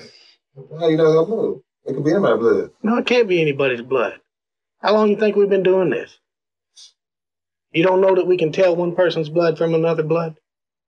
You ever heard of DNA? Yeah. Investigators knew that Christopher was responsible for harming Tamika, as the blood evidence proved that he was near enough to cause her some physical harm. However, they understood that the evidence was circumstantial at best. Without a body, the evidence they had may not be able to stand up in court or in front of a jury. There was no way to prove if Christopher had murdered Tamika or if she'd simply been injured and escaped without informing anyone. Had Christopher been responsible for Tamika's death without a body and an autopsy, there was no way to prove if it was murder, manslaughter, accidental, or self-defense. Investigators' hands were tied. As time dragged on, Tamika's case remained open, but leads were far and few. Toward the end of 2004, though, another surprising lead presented itself. This was the lead that was going to blow the case wide open. The young woman made contact with detectives from the Spartanburg Police Department. She claimed to have been dating Christopher during May 2004. According to the young woman, she'd been inside Christopher's apartment, apartment 215, around the time Tamika disappeared, and made note of several odd things. There was a large reddish-brown stain on the bedroom floor, and his dresser had been pushed up against the closet door. She told investigators she didn't want to alert Christopher to what she'd noticed. Instead, she spent the night with them in his apartment. When investigators questioned her further, they discovered she was only 15 years old at the time of Tamika's disappearance. She was also afraid of Christopher's retaliation if he discovered she was the one who snitched on him. This information was kept quiet by the investigative team as they worked to secure a warrant to search apartment 215 based on the new lead. Investigators remained cautiously optimistic as they knew it had been too long since Tamika disappeared, and whatever physical evidence remained could have been contaminated by the new tenants living in the apartment. In July 2005, 14 months after Tamika disappeared, investigators obtained the search warrant for Christopher's former apartment. Forensic specialists joined investigators as they prepared to enter the apartment. The information provided by the young woman was accurate. It was obvious someone had tried to clean up something in the bedroom. On the carpeted floor was a large patch that had been bleached clean. When forensic investigators cut out the top layer of carpet, they found a large amount of dried blood. Investigators then sprayed luminol around the bedroom, and the scene lit up in front of them when they switched the lights off. In the closet, investigators discovered huge patches of blood. DNA testing was sped up as investigators already had Tamika's parents' DNA in storage. The results came back as belonging to Tamika. It was a heartbreaking moment for investigators as they broke the news to Tamika's devastated family. They surmised that Tamika may have been locked in the cupboard and bled to death while Christopher entertained an underage girl in the apartment that night. From the amount of blood evidence left behind, investigators were sure that Tamika was dead. It just took all the life out of me because I knew that Hey, my daughter was in an apartment and there was enough blood that my daughter could have died. What they needed to do now was find her body and give her family the peace they deserved. On Friday, August 12, 2005, Christopher was arrested for the murder of Tamika Huston and taken in for questioning at the Spartanburg police station. Christopher remained silent as investigators presented the evidence they found. Knowing the evidence they had against him was irrefutable, Christopher stood up and told investigators he was ready to go. He then told them he was going to show them where he buried Tamika. He stands up and he says, "Let's go." We said, "Where are we going? Are we going to the jail? Or are you going to show us where she's at?" He says, "I'll show you where she's at." That afternoon, Christopher led police to a dense wooded area about 12 miles away from the city center. He pointed out the exact spot where he buried Tamika in a shallow grave. He told investigators he was sure that this was the spot because he'd laid 2 branches in the shape of a cross as a marker on the grave. Forensic teams set out to dig up the graves and found the skeletal remains of a female body. The skull, however, was missing, but the lower jaw was found. The remains were taken to a crime lab, and the teeth of the lower jaw were compared to Tamika's dental records. It was a match. It was really a difficult time for our entire family, and to see my sister suffer so much. You never really recover fully from losing someone in that way. Christopher was taken back to the interrogation room where he confessed to what had happened that night and how he killed Tamika. According to Christopher, Tamika had come to his apartment while he was getting ready to go out for the night. She demanded money from him, but he told her that he was trying to save money for the child he was expecting with another woman. This angered Tamika as she was still upset about his apparent infidelity. The argument between the two escalated, and in a fit of anger, he hit her in the head with a hot iron. She started to bleed out in the bedroom floor, and he hurriedly wrapped her body in some bed sheets before stuffing her into his closet. He then propped the dresser up against the door in case the door accidentally opened and her body rolled out. Afterwards, he went out for the night and returned home with a young woman who he knew was underage. They had dinner in the apartment and then spent the night together. The next morning, he borrowed a friend's car and drove around with Tamika's body before finding a suitable place to bury her. Afterward, he drove Tamika's car to another apartment complex and abandoned the vehicle. Unknowingly, he dropped his set of keys in the car. While in jail awaiting trial, Christopher gave reporters interviews and claimed that killing Tamika was an accident. He said that he felt deep regret every time he watched the news and saw Tamika's family reaching out to people for help in finding Tamika. He stated that a few months after he buried Tamika, he returned to the wooded area and dug up her body. He claimed that he intended to go to the police and turn himself in for committing the crime. However, he developed cold feet and changed his mind. Instead, he removed her skull and threw it in a dumpster in the city. Investigators believed his motive was to avoid police discovering both her identity and the extent of injuries he actually inflicted on Tamika. Spartanburg County Prosecutor Trey Gowdy began preparing for the murder trial against Christopher Hampton. Investigators provided physical evidence, witness statements, and an actual recorded confession, making the state's case against Christopher airtight. Christopher pleaded not guilty to his arraignment and remained in the Spartanburg County Jail until his trial was set to begin in April 2006. In the final week of March 2006, jury selections took place. On Monday, April 3, 2006, Christopher's murder trial began. In a shocking twist, Christopher asked the judge permission to address the court. He decided to change his plea to guilty. Christopher's defense team argued for the judge to consider his admission of guilt as a sign of remorse and sentence him to a maximum term of 40 years behind bars. Tamika's family were present at the trial, and the judge allowed her mother, Gabriella, to speak on their behalf before he passed the sentence. She told the court that Christopher deserved a life sentence. He'd put them through tremendous suffering for over 15 months and had taken from them the light of their lives. Christopher was sentenced to life in prison without the possibility of parole. He remains behind bars at Broad River Prison in South Carolina. Recent reports from the prison show Christopher in a less than favorable light. He's known to have broken several prison rules and has had many privileges revoked as a result. Tamika's disappearance may have been a tragedy for her family and friends, but in a way, it helped highlight a social issue within the media industry itself. In 2004, when Tamika was declared missing, the media coverage in her hometown was extensive. However, her family had no success in getting her story out nationally. Tamika's disappearance was overshadowed by the cases of Lacey Peterson, Lori Hacking, Jennifer Wilbanks, and Natalie Holloway. I think a number of years, particularly the cable networks, they found a formula that worked. When they covered these cases like they were soap operas with constant updates and little twists and turns, they saw, people were engaging online, people were tuning into these stories, so that worked for them, and they kept doing it. It was around 2005 that the term missing white woman syndrome was coined. It referred to the media's extensive coverage of cases involving white women over people of color. Rebecca saw the unfair news coverage and tried to change her approach. Her attempt to bring attention to cases of missing women of color had an impact. Derica, a retired police officer, and his sister-in-law, Natalie Wilson, had noticed the intense fight Tamika's Aunt Rebecca had put up to have her story heard. Inspired by Rebecca and Tamika's story, the Wilson sisters founded the Black and Missing Foundation in 2006. The nonprofit organization aimed to bring awareness to missing persons of color and provide the families of these people with the vital resources and tools to cope through the difficult times. The foundation also worked to educate the minority community on personal safety.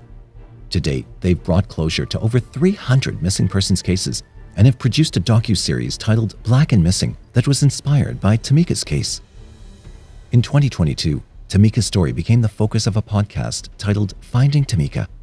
The podcast is centered around Tamika's disappearance and subsequent murder. In the telling of Tamika's story, the producers included the impact Tamika's case had on the missing women's coverage conversation. It's also helped highlight the invisibility of women of color when it comes to missing persons cases. Following the death of Tamika, her family continued to suffer with her loss. Although her Aunt Rebecca used their family tragedy to help the minority community, Tamika's father, Anthony, never fully recovered from her death.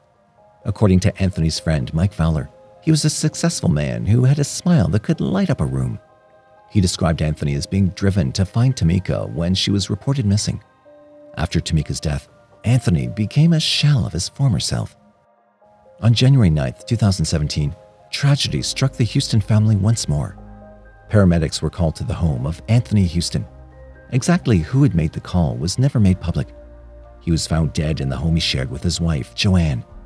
He'd suffered a self-inflicted gunshot wound to the head.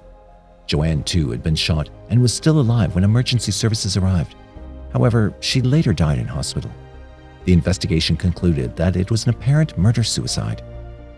Friends close to the couple said there were never any visible signs as to what led to such a tragedy. The couple were the picture of love and devotion. It was clear that no one else would understand what issues they were battling in their personal lives. The impact of Tamika's death was felt in two ways within her family. Her Aunt Rebecca used the tragedy to create awareness and bring about a change, while her father, Anthony, suffered in silence to the very end. It also serves as a reminder to women to be wary of the company they keep. Our case today opens many channels for debate, but here are some things for you, our viewer, to consider. Do you think Tamika's case will have the impact her Aunt Rebecca wants? Do you believe that Christopher Hampton felt any remorse for killing Tamika? Is the missing white woman syndrome trend still a cause for concern in current media trends?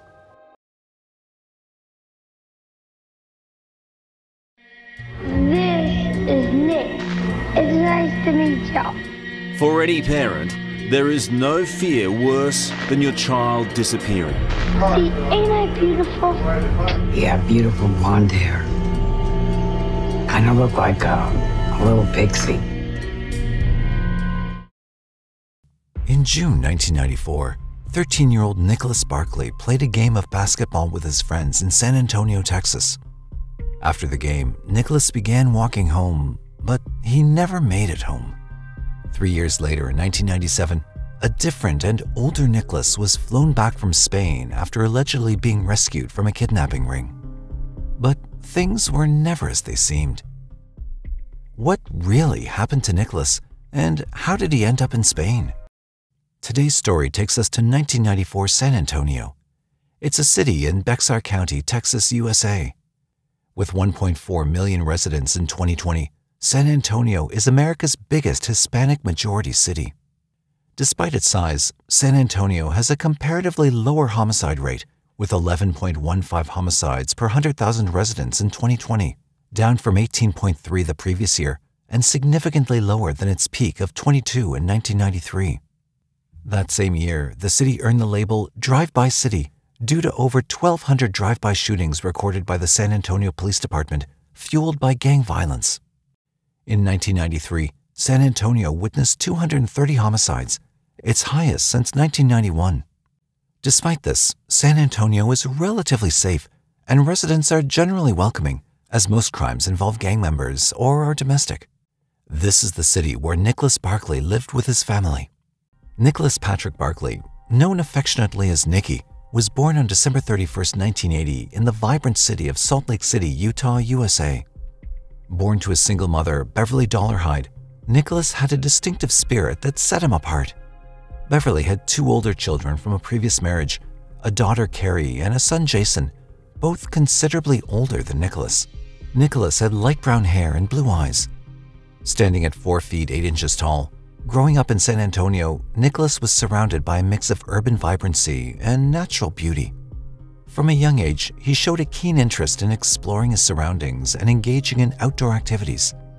However, Nicholas's life was also shaped by his surroundings.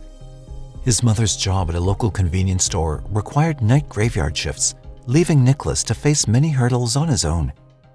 Diagnosed with attention deficit disorder, also known as ADD, early on, Nicholas's teachers recognized his potential and sought to support him.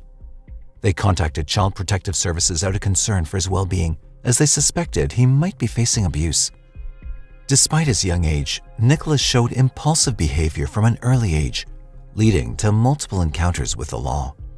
His juvenile criminal record included offenses like breaking and entering, theft, skipping school, and even making threats towards his teachers. Notably, he was also verbally and physically aggressive towards his mother. Due to his troubles, Nicholas had a court appearance on June 14, 1994, which could possibly see him placed in a group home. This transition would mean him sacrificing the independence he cherished.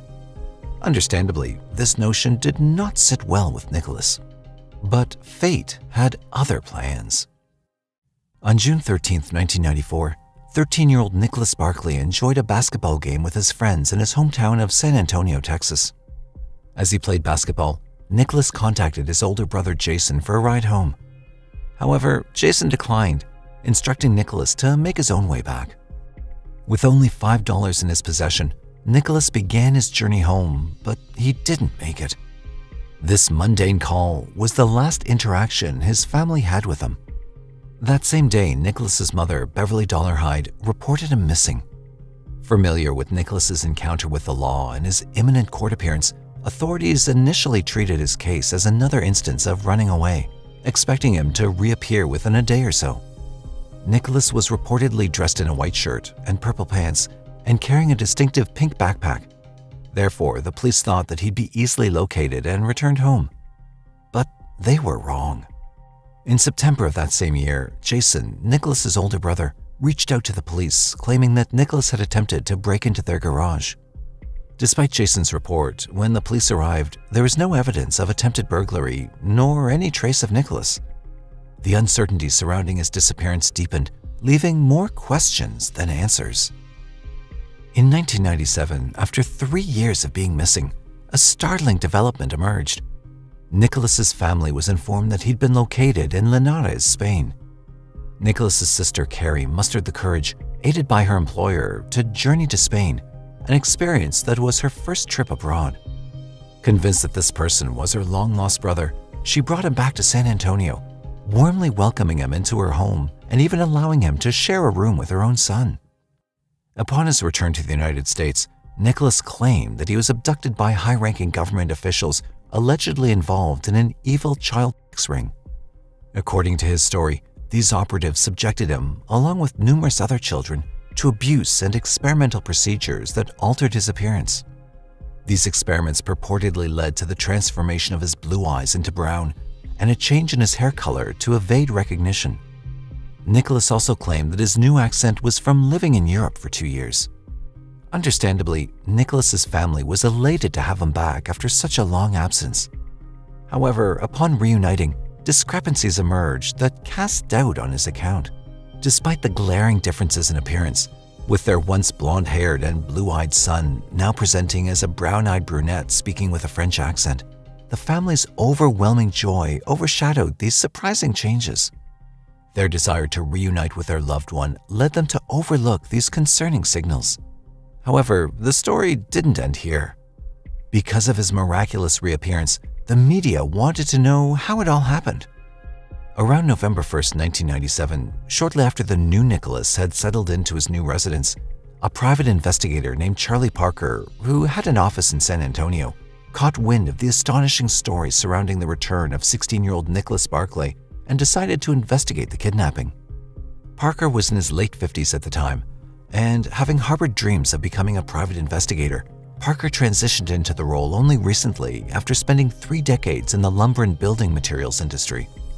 Parker swiftly traced Nicholas Barclay's whereabouts to Carrie and Brian's trailer.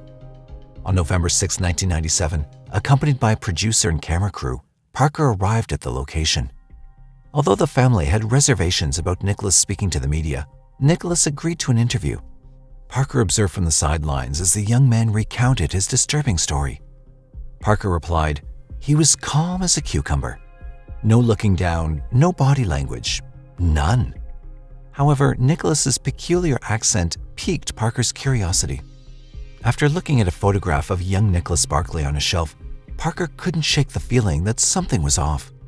Recalling that ears are unique like fingerprints, he approached the cameraman and quietly requested, "Zoom in on his ears. Get them as close as you can." Placing the photograph of Nicholas Barclay in his pocket, Parker returned to his office post-interview. Using a scanner, he transferred the photo to his computer and meticulously analyzed the interview footage. Parker closely examined the ears in both images. The ears were close, but they didn't match, he recalled. We put them in Adobe Photoshop. You know, people laugh about that, but he didn't have the same ear. Well, he couldn't change his ear. A plastic surgeon would have to tear the ear out. So I knew right away I had an imposter.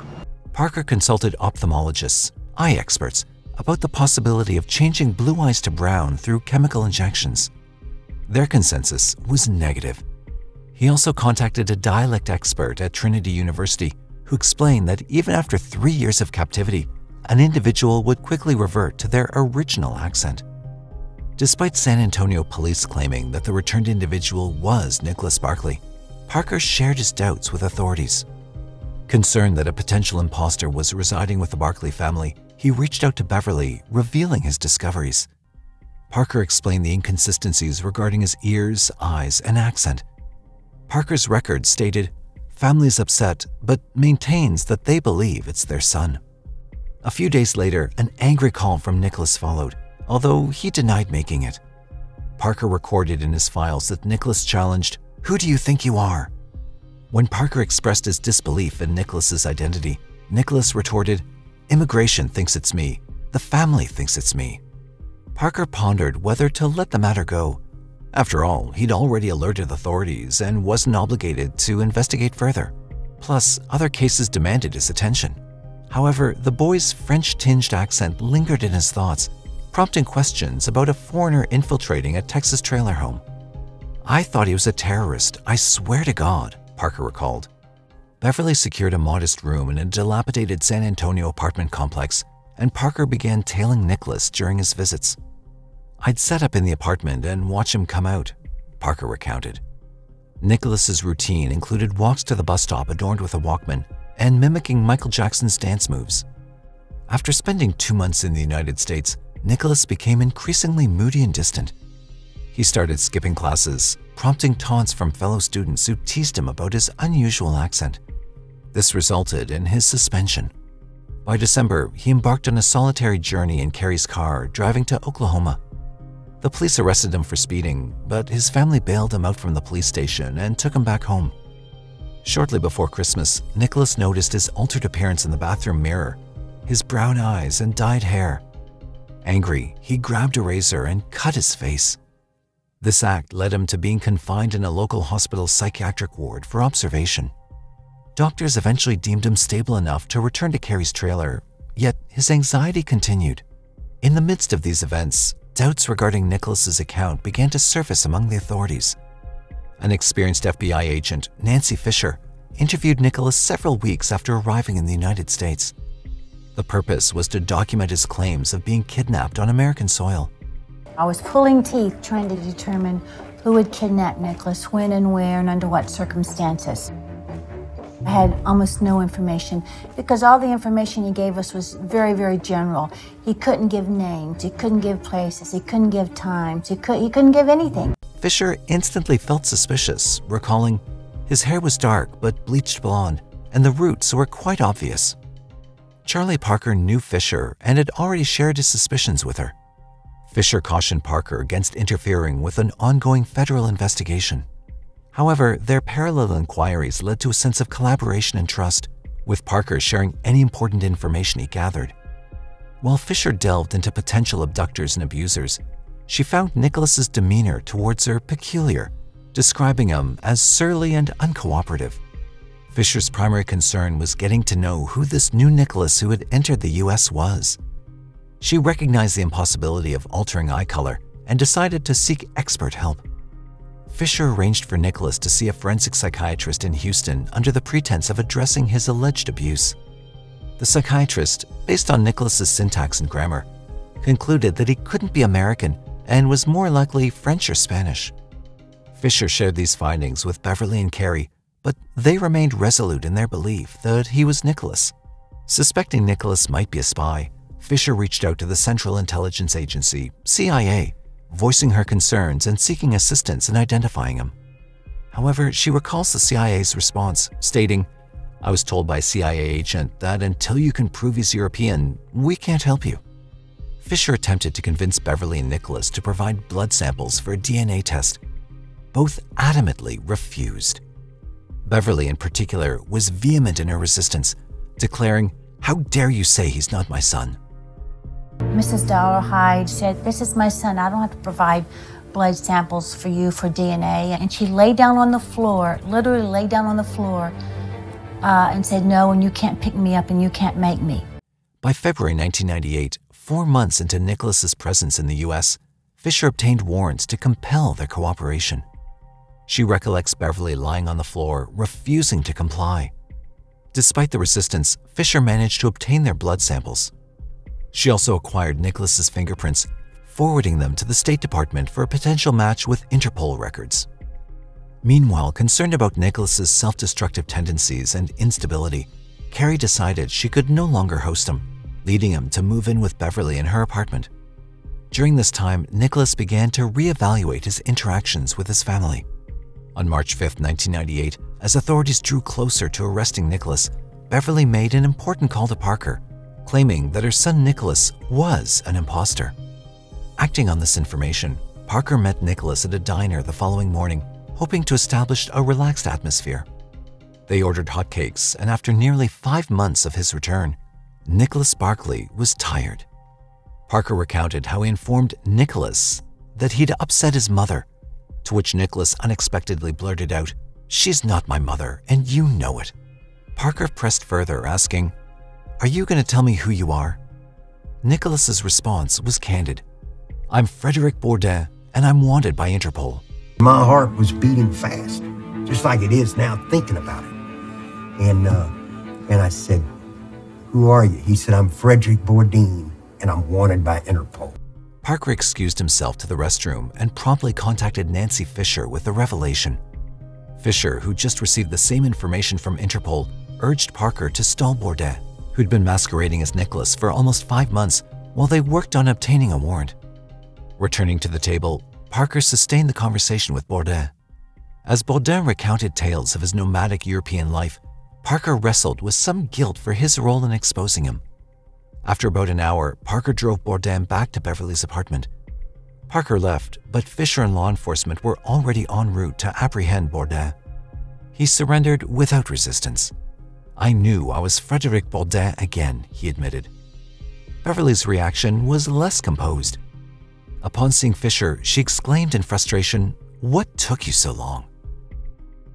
Settle in tonight, because we are about to share with you a story so bizarre it's hard to believe it's true. This is the tale of a master imposter who managed to lie his way into the United States and prey upon the most vulnerable of people. Frédéric Pierre Bourdin was born on June 13, 1974, in Nanterre, France. Bourdin's early life was marked by unique circumstances. Raised by his grandparents in Nantes, he ventured on a journey of independence, eventually finding his way to Paris. The absence of his father, an Algerian immigrant named Cassie, according to his mother, further added to the complexity of his upbringing and personal history. In October 1997, Frédéric Bourdin found himself in a dire situation in Spain. Faced with the possibility of being exposed as an adult with a criminal record, he devised an audacious plan to evade capture, assuming the identity of a missing teenager. Bourdin believed that if he could convince the authorities and the missing boy's family that he was indeed a teenager from the United States, he might escape legal consequences. His plan involved stealing the identity of Nicholas Barclay, a missing 16-year-old from Texas. In the middle of the night, Bourdin hatched a plan. He called the National Center for Missing and Exploited Children in the U.S., using English he'd picked up during his travels, and posed as a director of the Spanish shelter where he was staying. He described a frightened child who resembled him and asked if they had anyone matching that description. Astonishingly, the center suggested the missing boy might be Nicholas Barclay, who had disappeared in 1994. This unforeseen twist led Bourdin to commit further to his deception. With a makeshift plan and an altered appearance, Bourdin called the officer in charge of Nicholas Barclay's case, claiming that the missing boy had been found. Something in my head decided I could do it, that I had to try.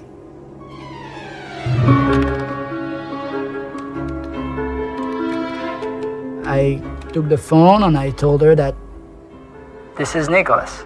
We got him. It's him. It's incredible. It's him. This marked the beginning of Bourdin's attempt to convince the authorities and the family that he was indeed Nicholas. He fabricated stories about his appearance changes, concocting a narrative of abduction and experimentation that might explain his altered eye color. Now in custody, Bourdin told another elaborate tale that was as imaginative as his Nicholas Barclay impersonation. He suggested that Beverly and Jason might have played a role in the real Nicholas's disappearance, and that they were aware of his deceit from the start.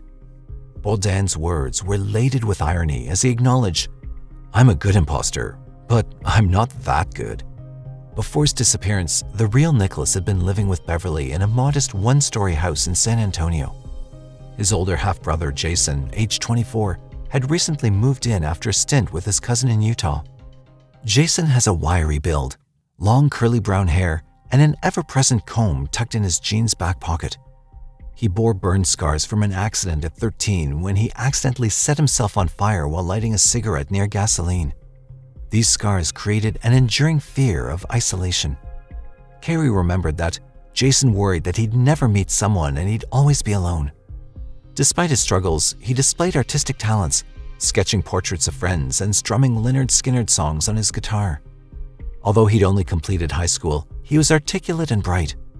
Yet, he grappled with his own demons, frequently engaging in heavy drinking and cocaine use, traits he shared with his mother.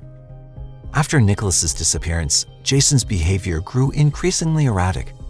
He was arrested for assaulting a police officer, and Beverly expelled him from the house. According to Carrie, Nicholas's disappearance had a profound impact on Jason, leading him into a spiral of drug addiction. His family claimed that he was suffering from guilt because he didn't help Nicholas to get a ride home on the day he vanished.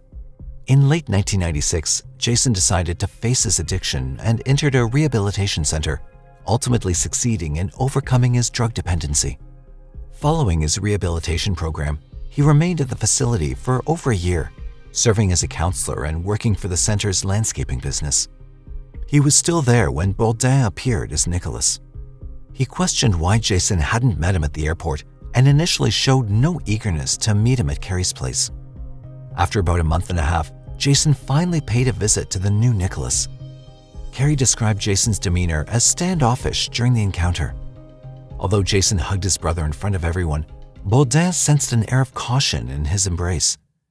After a brief interaction, Jason asked him to step outside and extended a hand toward him, presenting a necklace with a golden cross. Jason explained that it was for him. Bourdin shared, It was like he had to give it to me. Jason placed the necklace around the new Nicholas's neck and then bid him farewell and never returned. Bourdin recounted, it was evident that Jason knew what had happened to Nicholas. For the first time, Bourdin began to ponder who was truly deceiving whom. After Bourdin moved in with Beverly, he noticed peculiar instances, like Beverly's reserved reception at the airport and Jason's reluctance to visit him. While Carrie and Brian seemed committed to believing he was Nicholas, disregarding blatant discrepancies, Nicholas felt Beverly treated him less like a son and more like a ghost. He alleged that during one episode while staying with her, Beverly, in a drunken state, had exclaimed, "I know that God punished me by sending you to me. I don't know who the hell you are. Why the f are you doing this?" Beverly couldn't recall such an incident, but remarked, "He must have got me pissed off." Eventually, Frédéric Bourdin, the Nicholas Barclay impersonator, was charged in court. In September 1998, Bourdin entered a guilty plea for passport fraud and perjury in a San Antonio federal court. He was handed a 6-year prison sentence, surpassing the recommended duration outlined in the sentencing guidelines. After his sentence, he was deported to France. Upon his return to Europe in 2003, Bourdin quickly resumed his fraudulent activities, assuming various false identities of other teenagers. This pattern of impersonation led to his incarceration once more. Among others, he adopted the persona of Léo Bally, a 14-year-old French boy missing since 1996. However, even this elaborate transformation couldn't escape scientific scrutiny. DNA testing ultimately exposed the falsehood and he was sentenced to prison. In 2007, he married a French woman and reportedly became a father to 5 children. However, subsequent social media posts hinted at the potential dissolution of the marriage. A 2008 profile in The New Yorker revealed Bourdin's claim of being too famous, and he even boasted of adopting around 500 different identities, showcasing the extent of his deceptive endeavors. Despite ongoing efforts by private investigators, the case of Nicholas Barclay went cold, leaving his whereabouts a mystery. Tragically, he's never been located, and his fate remains unknown. Suspicion has surrounded his older brother Jason as a potential suspect in his disappearance. However, Jason struggled with drug addiction following Nicholas's vanishing and tragically passed away from a cocaine overdose in 1998. With his untimely death, the investigation hit a roadblock. To this day, Nicholas Barclay's case remains unresolved, with law enforcement agencies often categorizing him as a runaway. The circumstances surrounding his disappearance and the lingering questions surrounding his family's involvement continue to perplex and haunt those seeking answers. In 2012, Netflix produced a documentary called The Imposter, highlighting Nicholas Barclay's and Frédéric Bourdin's story.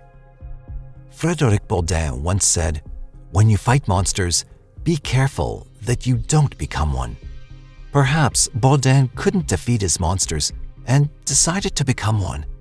Frédéric Bourdin's remarkable saga underscores the complexity of human deception and the lengths people can go to assume false identities, even when it harms others. What do you think?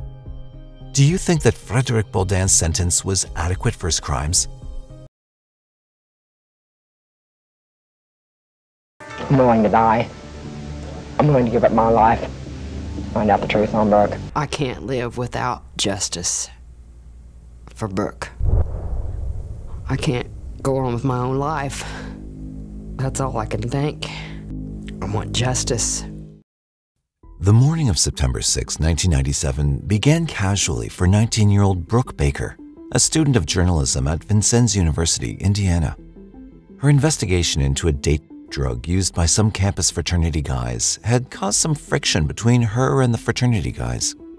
Despite their threats, she was determined to expose their crimes, which earned her praise from her journalism teachers.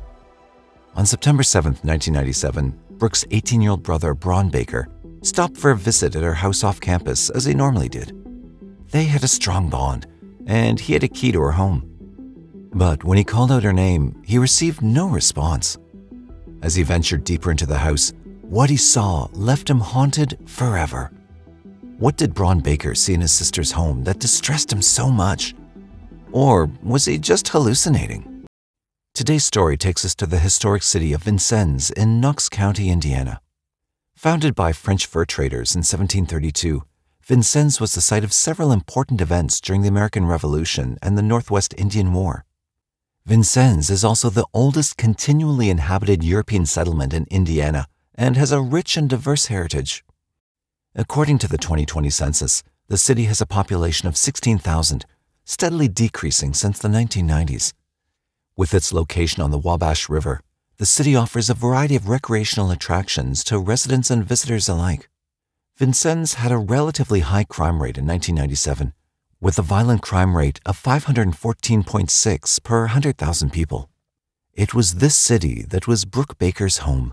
Brook Elizabeth Baker was born on April 24, 1978, in Vincennes, Indiana. She was the daughter of Janet and Maurice Baker. She grew up in a low-income family with her parents and younger brother Braun, but she never let that stop her from pursuing her dreams. Brook's heart beat with a passion for words. From a young age, she dreamt of becoming a writer, using the power of storytelling to captivate and inspire. In August 1996, she embarked on a new chapter as she was accepted into Vincennes University, Indiana's oldest college. Brook studied journalism and wrote for the campus newspaper, The Trailblazer. She was an ambitious and talented reporter and wasn't afraid to tackle controversial topics. Brook was kind, loving, smart, knew what she wanted out of life. Brook was also a friendly and outgoing person who made friends easily and enjoyed life. She was close to her family and often called her mother to chat and share her feelings. She hoped to transfer to a bigger university after completing her 2-year program at Vincennes. Brook was living with a friend and his roommates while attending university and was dating another student casually. But her main focus was her career as a writer. She wanted to cover hard-hitting stories for the school paper, especially about the fraternities on campus. They had a lot of influence and also a lot of scandals. No one doubted that Brook had a bright future ahead of her. But little did anyone know that her zeal to cover hard-hitting stories would lead to a tragic outcome. In the spring of 1997, 19-year-old Brook began working on an investigative story about an assault case that had happened at a frat house. The campus fraternity involved in the matter had covered up the crime. Some of Brook's friends were in that fraternity, but they didn't want to talk about it. Brook managed to identify the victim and tried to interview her, but the victim backed out after being pressured by the fraternity members. Brook spoke to several women who had similar encounters with the frat members. However, the fraternity did not appreciate her probing into the case. They sent her threatening messages and emails, warning her to stop the investigation. However, Brook was not one to be intimidated and continued her investigation, but her mother, Janet Baker, was worried about her well-being. Brook assured her mother that she was pursuing the story to prevent others from being harmed. But the warnings continued. One time, Brook was at a friend's place when a truck full of frat guys showed up and threatened her. Brook's friends were concerned about her, and in July 1997, for safety reasons, Brook moved to a new apartment off campus where the landlord was a campus cop. But come what may, she was determined to expose the truth and refused to give up on the story. On September 7, 1997, Brook's 18-year-old brother, Braun Baker, visited her at her off-campus house. The siblings were very close and he had a key to her place. He called her name, but got no reply. He noticed that the water was running in the bathroom and turned it off. He went further into the house looking for his sister. But what he found in Brook's house was a horrifying scene. Braun Baker, overwhelmed with grief upon discovering his sister's tragic fate, somehow managed to compose himself enough to call the police. When the police arrived at the scene, they found Brook lying naked on a mattress in her bedroom. She'd been stabbed multiple times and bore bruises suggesting she'd been tied up and assaulted. There was no sign of forced entry in the house, but the injuries on her arms were enough evidence of a fierce fight between Brook and her killer. I went up to a state policeman and I told him, I said, I'm going in there. He said, no, you can't go in there. That's my granddaughter in there, and I think I have a right to go in there. And he said, there's a lot of evidence in there. We don't want nobody fooling with it. The killer had tried to clean up the crime scene. A towel was in the bathtub, a bleach bottle and 2 dishwashing liquid bottles were on the floor. A soapy knife, suspected to be the murder weapon, was found in the kitchen sink. The police also collected a DNA sample from Brook's body that did not belong to her. Brooke's vibrant future had met a horrifying end in her own home. Police were determined to give the young woman the justice she deserved. The forensics team sent the DNA sample from Brooke's body for analysis. They also collected other materials from the crime scene that would be useful in the investigation. The police began by questioning Braun, who reluctantly revealed that his sister, Brooke, had been romantically involved with another student. The police pursued the lead and were able to contact and question Brooke's boyfriend. According to her boyfriend, they'd attended a party the night before her body was found. Brooke had left the party early while he remained behind. The boyfriend's alibi, however, couldn't be confirmed due to the influence of alcohol on him and his friends while at the party. The police then reached out to Brooke's journalism teachers and peers, hoping to uncover potential suspects. During their inquiries, they learned about her investigative work regarding the campus fraternities. Brooke's friend told the police that the fraternity members were angry at Brooke for exposing their secrets. They'd left a threatening note on her door at the previous house, warning her to stop writing the story. The threats came in her first year of school, close to the end of the school semester. It was the fraternity. Determined, the police decided to question the fraternity members and possible witnesses. The police had three main theories about who could have killed Brooke. The first theory pointed to the campus fraternity members who were displeased with Brooke's investigation at Vincennes University. The police interviewed several fraternity members, including two of Brooke's friends who were in the frat. They all denied any involvement in Brooke's murder, but the police added them to the list of suspects. The list kept growing as the police continued their investigation. The second theory involved Brooke's landlord, who was also a campus police officer and had a key to Brooke's house. She'd told her friends and family that he'd often enter her apartment without warning or permission. One night, he'd shone a flashlight into her bedroom while she was sleeping. Another night, he came in while she was taking a shower. Brooke had felt uncomfortable and scared by his behavior. The police believed that he may have used his key to get into her apartment that night and killed her after a confrontation. There were also troubling allegations against him, as some women had accused him of voyeuristic behavior on campus. However, when the landlord was questioned, he refuted the claim of unauthorized entry, claiming that he'd entered for pest control purposes. He maintained that he'd been at work throughout the night when Brooke was murdered. The third theory pointed to an unknown suspect, a John Doe who had pretended to be a potential roommate. Brooke had placed an ad in the campus newspaper seeking a roommate, and the police believed that this John Doe may have seen it and contacted her. She may have let him in, thinking he's interested in renting the room, and then he attacked and killed her. This theory was supported by the fact that there was no sign of forced entry in her apartment. The police had the DNA sample of the killer, which they obtained from Brooke's body. They tested the landlord and Brooke's boyfriend, but neither of them matched the DNA, so they were eventually ruled out as suspects. Because John Doe was unknown and mostly a theory, there was no way to pursue him. As the investigation deepened, the focus shifted back to the fraternity members. Approximately 65 males willingly provided DNA samples. Regrettably, none of the samples matched the killer's DNA. There was no other physical evidence or witnesses to link anyone to the crime. The police even questioned Brooke's cousin, who'd lived with her for a while before moving to California 1 week before her murder. However, the cousin was uncooperative and refused to answer any questions from the investigators. The police didn't know what she knew about the case or if she was involved in it. The police were frustrated and baffled by the lack of leads. They wondered who could have killed Brooke and why. There were no witnesses to the crime, and the DNA sample didn't match anyone in the criminal database. The police searched for the killer across different states and took DNA samples from many people, but none of them matched. Brooke's parents, along with other family and friends, were desperately hoping for answers, but the police were unable to find the murderer. The distraught family buried Brooke in Wheatland Cemetery in Knox County, Indiana. It was a sad day for the Baker family and the Vincennes community at large. Nevertheless, the family did not give up. They hoped that someone would come forward with new information or evidence that would help solve the mystery of their daughter's murder. Someone that's listening to me tonight has that answer concerning my daughter's murder. I'm willing to die. I'm willing to give up my life. Find out the truth on Brooke. I can't live without justice for Brooke. I can't go on with my own life. That's all I can think. I want justice. Despite all efforts, Brook Baker's case soon went cold until the spring of 1999. On July 5, 1999, the police got a call about a missing student at Vincennes University, and they rushed to the flat of 21-year-old Erica Norman. As knocks on the door went unanswered, the police felt a sense of dread. They broke in and found a scene of horror that was oddly familiar.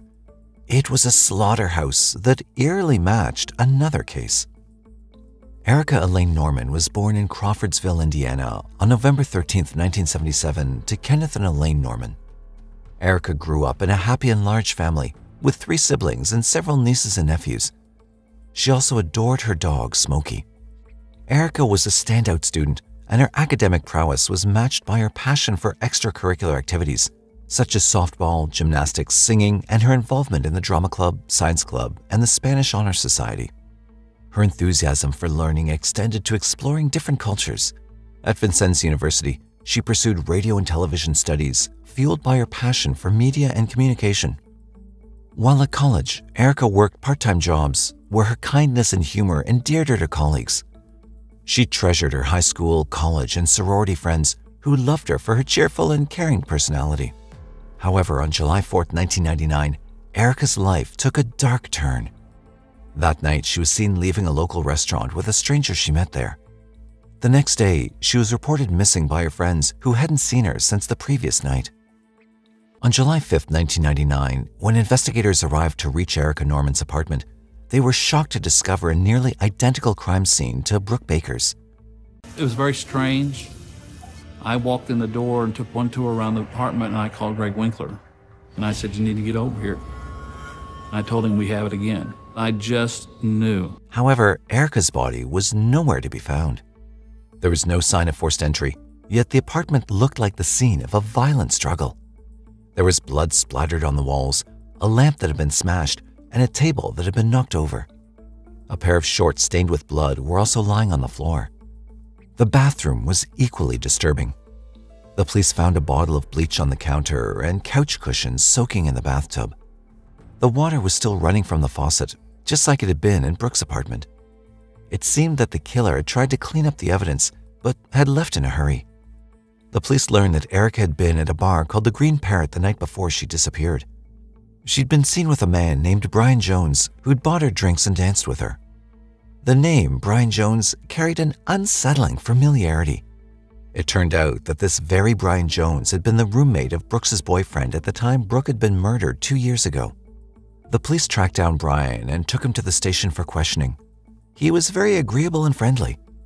He confessed that he'd met Erica at the bar and accompanied her to her apartment to watch a movie. He claimed that Erica fell asleep on the couch and he'd left her apartment quietly. Brian seemed very cooperative with the detectives who were investigating Erica's disappearance. He agreed to give them his DNA sample and the clothes he'd worn the previous night with Erica at the restaurant. He also allowed them to search his car and house without any resistance. Brian had no criminal record. The police began searching for Erica's body and even sought help from the public. 2 weeks after her disappearance, on July 20th, 1999, Erica's body was discovered in a plastic tub in a cornfield in Lawrence County, Illinois. A farmer was going by one of his fields, and he walked into the field about 40 or 50 feet in, and he found Erica. Based on the DNA evidence recovered from Erica's body, the police charged Brian Jones with killing her. The police also suspected that Brian held the key to unlocking a cold case from 2 years earlier, Brook Baker's murder. Brian had left town shortly after Brook was killed, but he'd returned in 1999. He was now the prime suspect in both murders, since the crime scene and method in both cases were disturbingly familiar. The police still had the unknown DNA sample they'd retrieved from Brook's body. They decided to test Brian's DNA against it. The result was a perfect match. The police suspected that Brian had visited Brook's house after a party. Brook had let him in since she considered him a friend. However, Brian had another motive and tried to force himself on Brook. When she resisted, he assaulted and killed her. He then tried to wash away the blood and DNA in the bathtub. Brian Jones was charged with the murder of Brook Baker as well. In 2000, Brian Jones faced separate trials for killing Erica Norman and Brook Baker. Brian confessed to murdering Erica, but he pleaded not guilty to the assault and murder of Brook. The prosecution presented a compelling case against Brian. showcasing evidence of arguments indicating his involvement in Brooke's murder. They demonstrated Brooke's whereabouts before her death, the presence of a knife with her DNA in the sink, and Brian's connections to her. Brian's party attendance on the night of the murder, a suspicious scratch on his face, and inconsistencies in his statements further raised suspicion. DNA evidence linked him to the crime scene, and his recent rental of a movie featuring a similar murder scene added to the case against him. However, Brian's attorneys claimed that the evidence presented was insufficient to convict him of murder. They argued that the evidence did not prove that he'd assaulted and killed Brook Baker. There was no way to conclusively prove that the intercourse happened at the same time as the murder, that it was forced by him, or that he was the one who stabbed her. Brian's attorneys claimed that the evidence only raised suspicion and possibilities, not certainty beyond a reasonable doubt. The prosecutors, however, disagreed and said that the convictions for murder and assault were supported by circumstantial evidence and the reasonable inferences that could be drawn from it. They highlighted the presence of Brian's DNA on Brook's fingernails and intimate areas, the scratch on his face the day after the murder, and the similarity of the murder scene to a movie that he'd rented shortly before. Brian's attorneys claimed that the trial court wrongly excluded a statement that Brook herself had made shortly before she was killed. The night before her body was found in her apartment, a friend had walked Brook home and they'd seen her landlord drive by. Brook had told her friend that she was scared of the landlord. The trial court had agreed with the prosecution's request to keep this evidence out, but Brian's team argued that this evidence should be allowed because it fits the present sense impression exception to Indiana's hearsay rule, meaning that if someone sees something and tells someone else about it right away, their statement can be used as evidence even if they're not in court. On December 14, 2000, Brian Jones was found guilty of assaulting and killing Brook Baker. The trial court, following the jury's recommendation, sentenced him to a life sentence without parole. He was also sentenced to 60 years for the murder of Erica Norman and got an extra 20 years for the assault conviction. Brian Jones is currently serving out his sentence in the Wabash Valley Correctional Facility in Sullivan County, Indiana. Brooks' father, Maurice Baker, was pleased with the sentence. "We're satisfied. We know we have the right person, and maybe he won't be able to harm anyone anymore," he said. Putting a face to this animal helps a little bit. It will still be something that we will deal with the rest of our lives. He sat in that courtroom with no expression, stone cold, no remorse.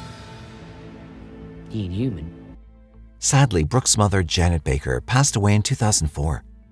However, Brooks' brother, Braun, still fondly remembers his sister and the happy memories of growing up together. "It's really hard to have a favorite memory of her because we were so close in age. All of my childhood memories involved her," he said. Brooke is also fondly remembered by her friends and teachers at Vincennes University. Michael Mullen, a former English and journalism professor at the university, described Brooke as a lively and ambitious student. When she was around, you knew she was there. Brooke was ambitious, fearless, and had a great personality.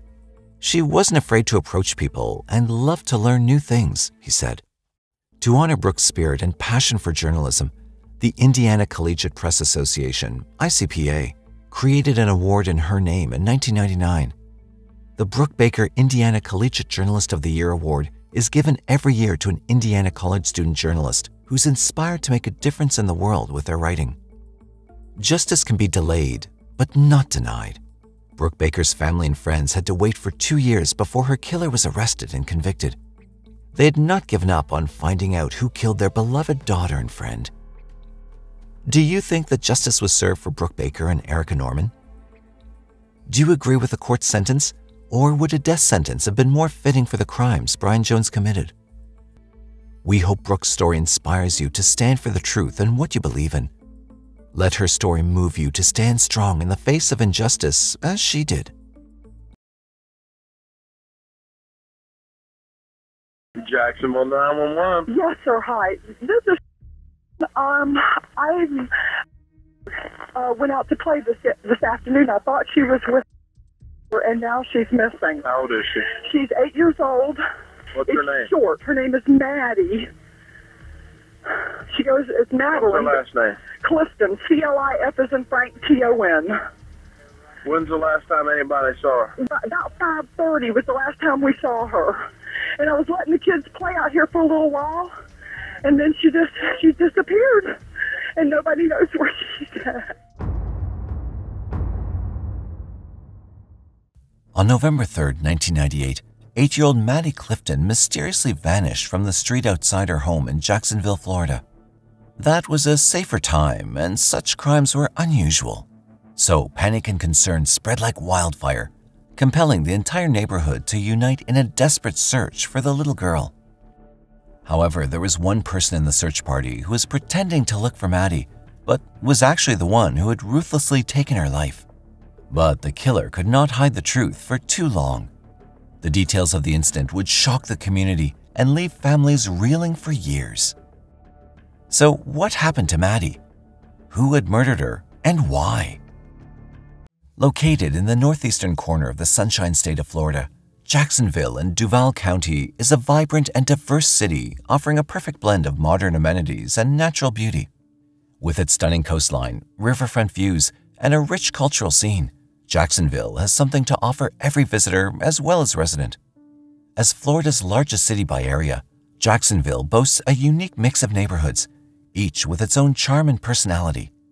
Its 875 square miles hosts about 970,000 people.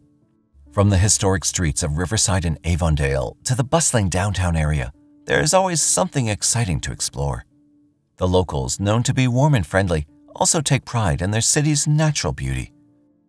Jacksonville's lifestyle revolves around sports and recreational activities. Residents can often be found enjoying the outdoors and playing sports. It was what 8-year-old Maddie Clifton wanted to do that fateful evening when she disappeared. The afternoon of November 3rd, 1998 was a regular day in the Lakewood neighborhood of Jacksonville. Maddie, having returned from school, went to her neighbor's place and knocked at the door to see if her friend Joshua Phillips wanted to play. 14-year-old Joshua was up in his bedroom playing on his computer when he heard the knock, but his father had forbidden him from playing with the girl. Maddie's neighbor and friend, Joshua Earl Patrick Phillips, was born on March 17, 1984, in Allentown, Pennsylvania.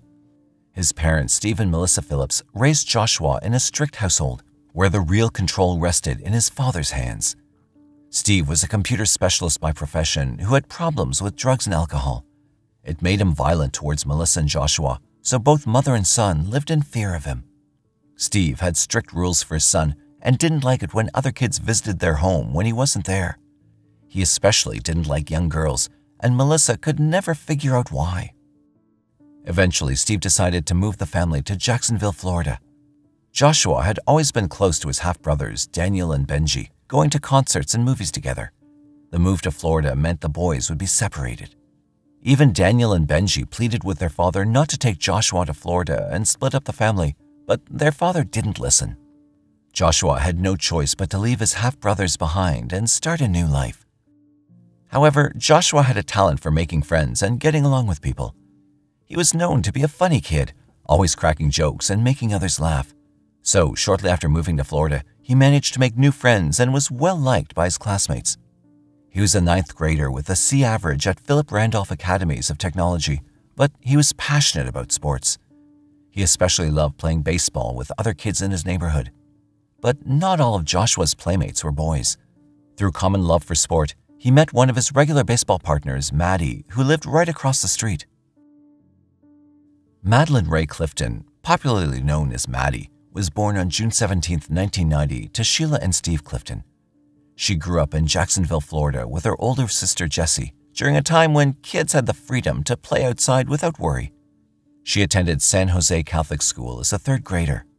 Maddie was a joyful and outgoing child, a bit of a tomboy who loved playing basketball for her school team. She also had a fondness for baseball. Together, 14-year-old Joshua and 8-year-old Maddie made a dynamic duo on the neighborhood streets, one pitching and the other swinging. The proximity of their houses helped them spend more time together and became friends, disregarding the 6-year age gap. But Joshua's dad had given him a serious warning about staying away from Maddie, saying she was too young to be his friend. And he obeyed his father's words because he knew how angry and scary his dad could be.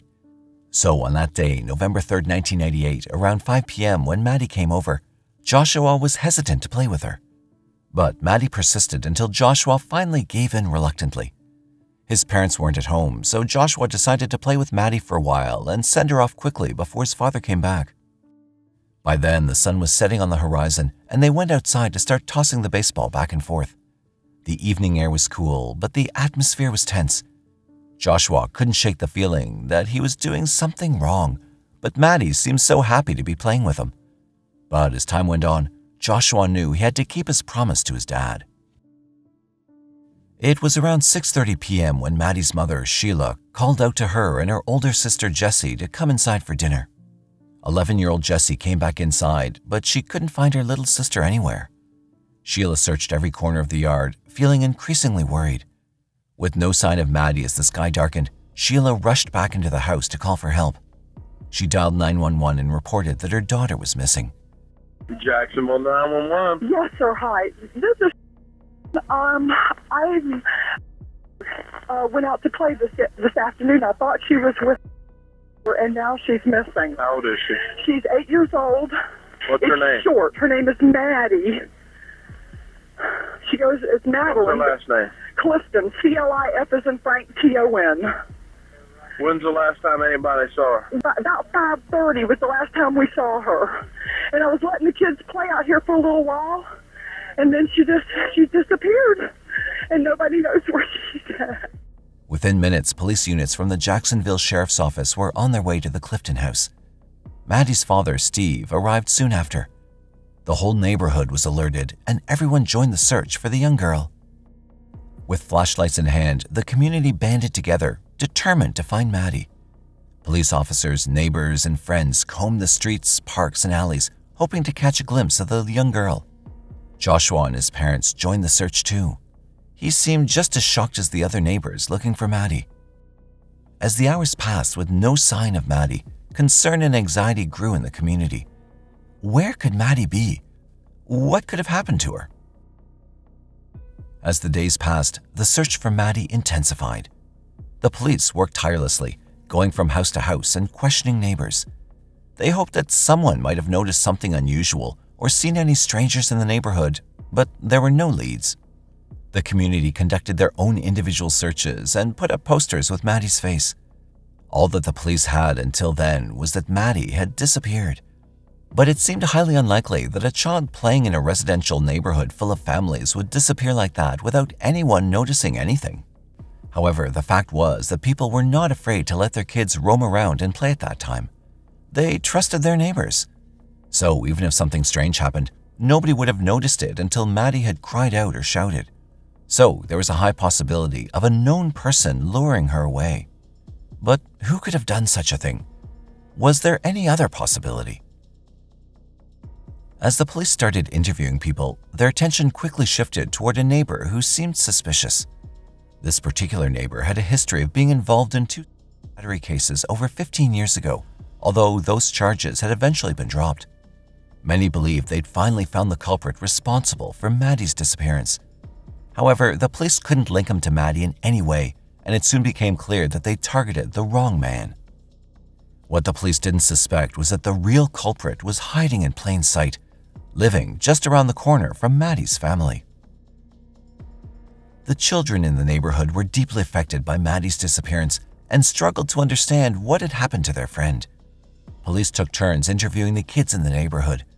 They also spoke to Joshua, who seemed equally upset and had no information to share. Several flyers were distributed, and a $50,000 reward was promised to anyone who could provide useful information about Maddie. Then, on the morning of November 10, 1998, the mystery took a shocking turn. Joshua went to school as usual, and his mother, Melissa, kissed him goodbye. She then went about her daily chores.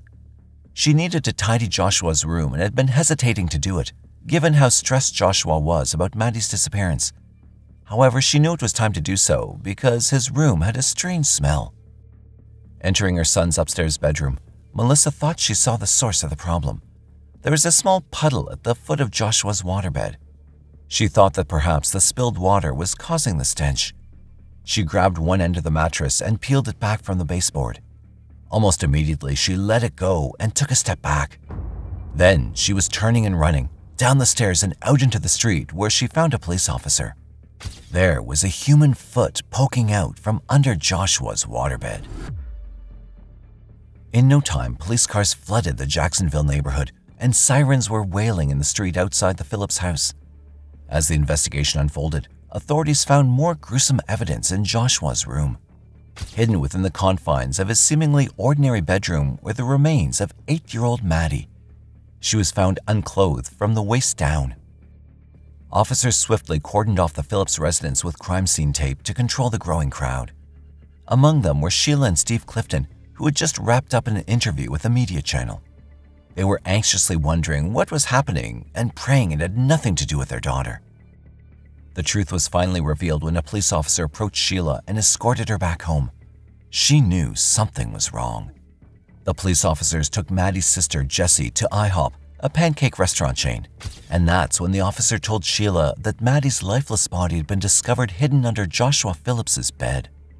Well, if you look behind me, this is the home where Josh Phillips lived. That far right window was his bedroom, where Maddie Clifton's body was found under his bed. Just across the street is where Clifton's home was. Her sister just moved in. And I remember walking in to the IHOP and seeing a missing persons poster on the window walking into the... The family was in disbelief, which quickly turned to anger and grief. How could someone they'd known, someone who'd played with other children in the neighborhood, be capable of such a heinous act? Sheila stated that Joshua and her daughter had been friends, and she had no reason to fear him or believe that he could have done this to her. As the news spread, the residents couldn't believe how a young teenage boy could kill a child and stay quiet about it for so long. Police officers had checked the Phillips residence 3 times earlier and even interviewed Joshua in his room, but had failed to notice anything. The smell of the corpse had been masked by the multiple birds that the Phillips family kept as pets. The most disturbing part was that Joshua had been sleeping on the same bed for an entire week, knowing very well that under it lay the corpse of an innocent girl who was once his friend. He'd even participated in the search to find her, when he clearly knew she was lying dead in his own room. As CSI units combed the scene, a patrol car raced towards Joshua's school with an urgent mission. They needed to bring him to the local police station for questioning. Inside the station, detectives sat him down in the presence of his parents as he was only 14 and underage. Joshua knew he couldn't deny his involvement in Maddie's death, so instead he weaved a tale. According to Joshua, Maddie had come to his door, excited to play a game of baseball together. He reluctantly agreed, fearing what his father would say if he found out. But as they played, an accident happened.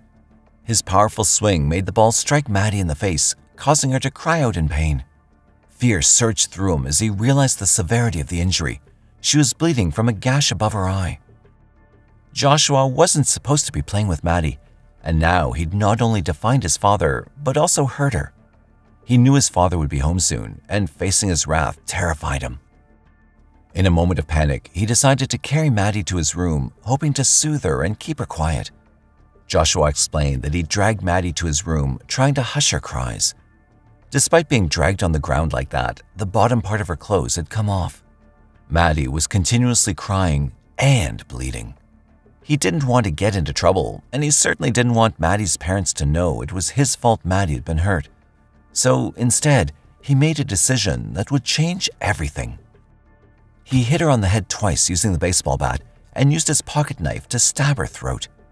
Joshua didn't want anyone to find out that he'd accidentally hurt Maddie, so he intentionally killed her. Then, considering the job done, he hid Maddie's body under his waterbed, desperate to erase all evidence. At that time, his father Steve returned home. Joshua interacted with his father for some time and came back to his room. He found that Maddie was still alive and moaning in pain. Worried that his father would hear her, Joshua pulled her out, slit her throat open, and stabbed her in the chest. This time, Maddie went still.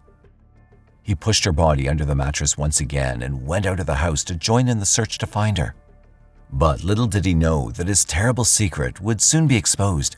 And what was even worse, the detectives suspected Joshua was lying about his motive. Joshua had claimed that everything started because of an accident. Ironically, that was the biggest flaw in his story. The ball that he claimed hit Maddie in the face had no traces of blood on it. Even the yard was clear of any blood traces. The autopsy report revealed the details that Joshua had tried to hide. Maddie hadn't been stabbed just twice, but a total of 9 times, of which 7 stab wounds were on the chest. The cruelty of the attack was unimaginable.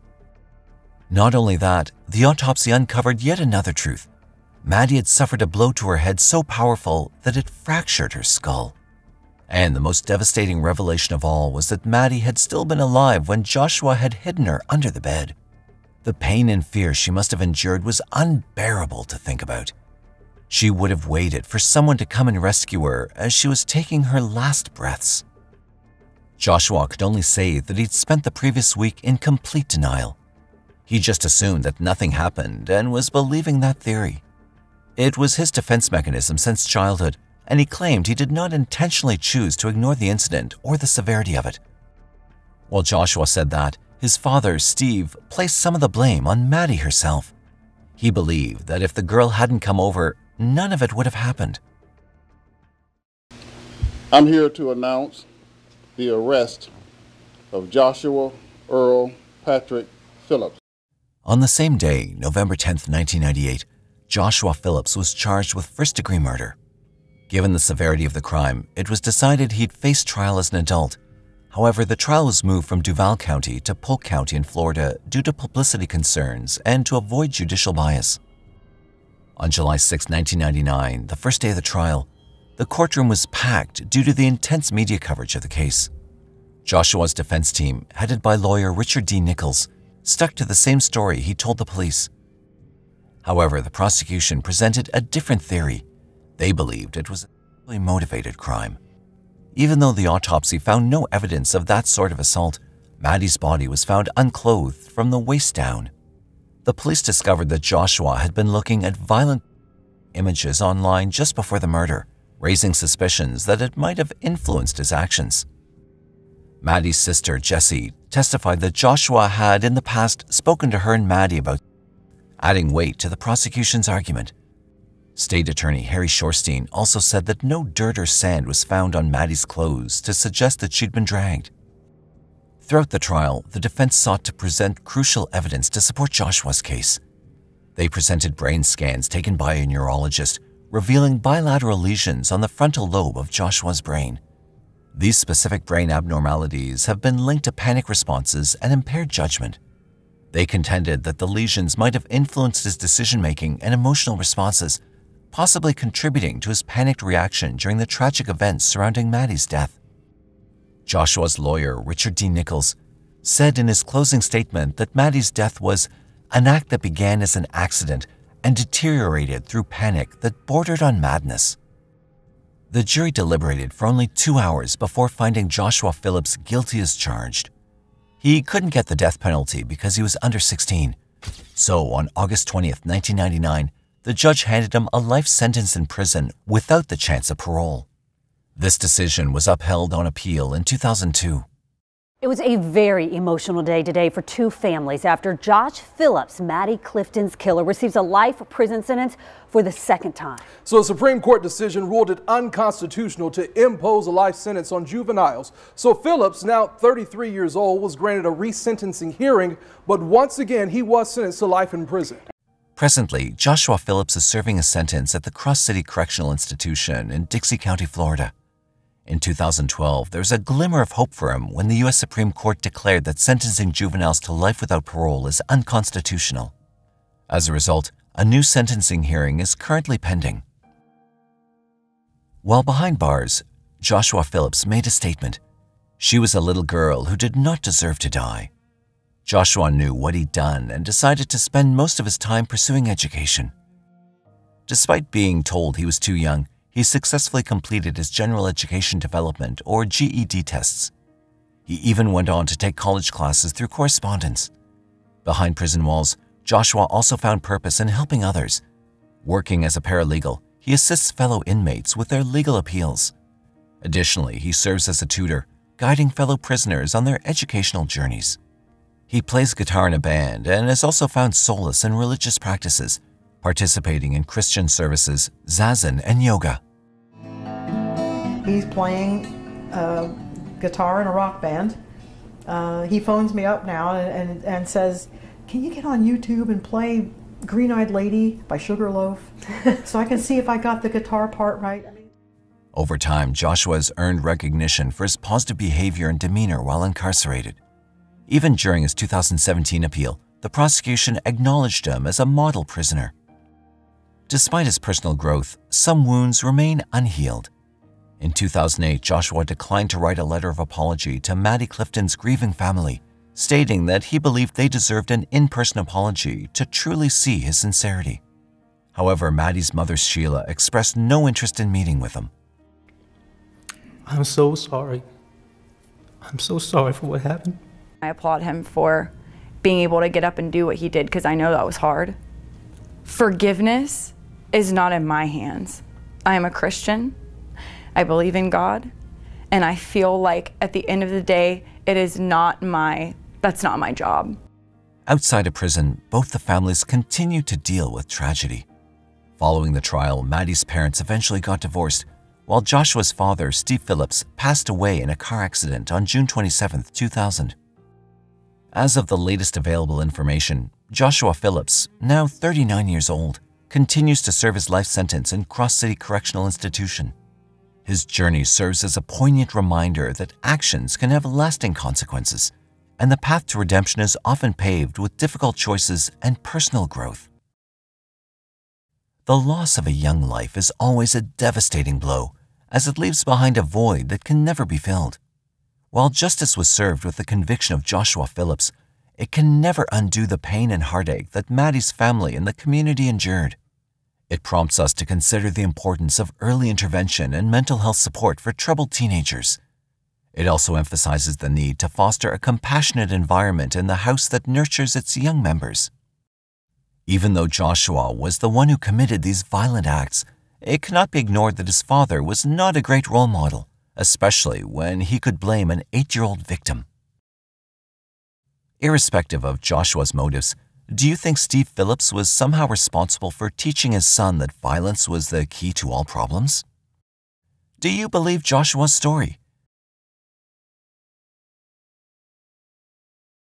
Belle Gunness, the Black Widow of the Midwest, a woman who loved her husbands to death, a woman who brought death wherever she went, a woman who some believed was a man in disguise. Some consider her caring, others called her evil. Despite differing opinions, everyone believed one thing: she was the most degenerate female serial killer in U.S. history. Active in the early 1900s in Indiana, her victims included men, women, and even children, with no cap on the age limit. Despite being a religious woman, her name soon became synonymous with horrible sins and a spree of murders. But who were her victims? And what made her claim the lives of these innocent people? Was it a personality disorder or a sinister greed that consumed her? Located in northwest Indiana, LaPorte is a rural city with a population of around 22,000. Established in 1832, the city was located on a trail connecting the forest to the prairie that was used by French explorers and fur traders. It was named La Porte, meaning the door in French, to symbolize its importance as a gateway. In the 19th century, La Porte became a prominent summer destination with its scenic water bodies and picturesque landscapes, including Pine Lake and Fish Trap Lake. As the city continued to grow, it preserved its natural beauty, industrial prowess, and a sense of tradition. With a rich 150-year history, families have lived in La Porte for generations, and many residents have deep roots in the region. There is one story that all people here know by heart, a tale that has been told and retold through generations. That is the story of Belle Gunness. Brynhild Paulsdatter Storseth was born on November 11, 1859, in the small fishing and farming village of Enbygda on the eastern coast of Lake Selbuzio in Norway. She was the youngest of 8 children born to Paul and Berit Storseth. Her father was a poor sharecropper and stonemason who struggled to provide for his family. They lived below the poverty line and even received poor relief from the government.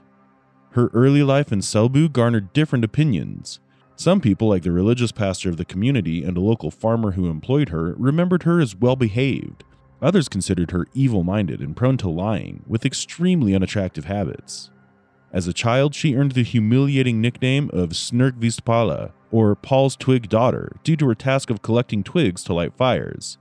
It was a direct sign of the family's inability to afford proper firewood.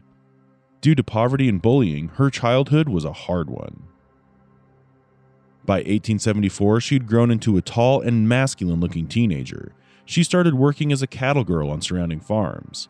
Her responsibilities included herding cattle to mountain pastures during the summer months and tasks like milking cows, making butter, and tending to the animals. Nobody could deny that she was a hard worker, but the hardships of being a poor girl did not ease. In 1877, when she was 17, a painful and life-changing event occurred. After being confirmed in the Evangelical Lutheran Church, she discovered she was pregnant, causing scandal and shame within her family. It was not easy for society back then to accept such news. As her family struggled to cope, another shocking incident followed.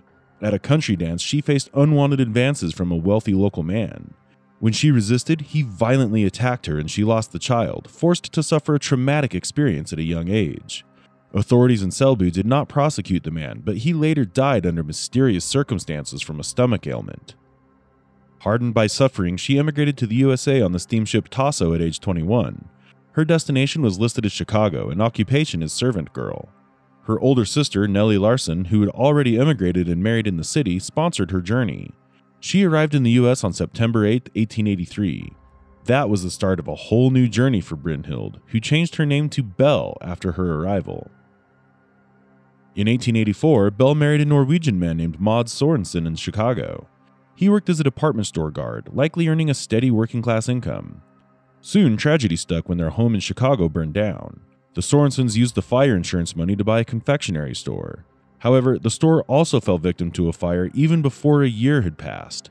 Belle claimed that a kerosene lamp had caused the fire, although the lamp was never found in the debris. Despite this, the Sorensens received the insurance money in 1886 and used it to purchase their own house on the outskirts of Austin, a wealthy Chicago suburb. The couple, who had lived in shabby apartments for years, now had a lovely home to spend their whole life together. However, fate had something else in store. Mads began working for the Chicago and Northwestern Railroad, earning $12 to $15 a week, but Belle was keen to have kids and wanted to expand the family, even with the meager income. Nellie Larson, Belle's sister, became aware of Belle's intense interest in children when her daughter Olga stayed with her aunt for 6 weeks. When it was time for Olga to return home, Belle proposed adopting the girl, which shocked Nellie and led to heated arguments. After the disagreement, the sisters stopped communicating for years.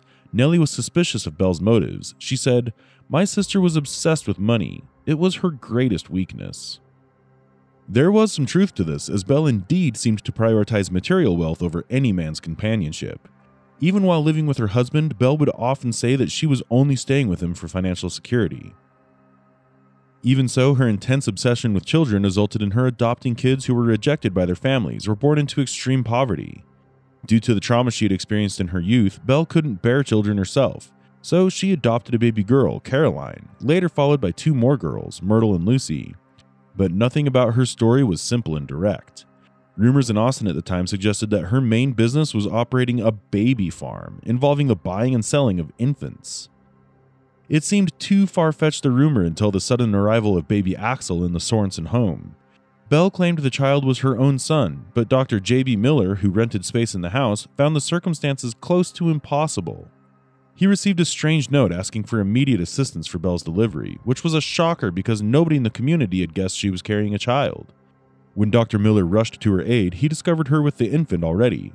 Belle said she couldn't find the doctor anywhere, so she had taken someone else's help. However, this mysterious helper was never identified. But this was not the only suspicious case.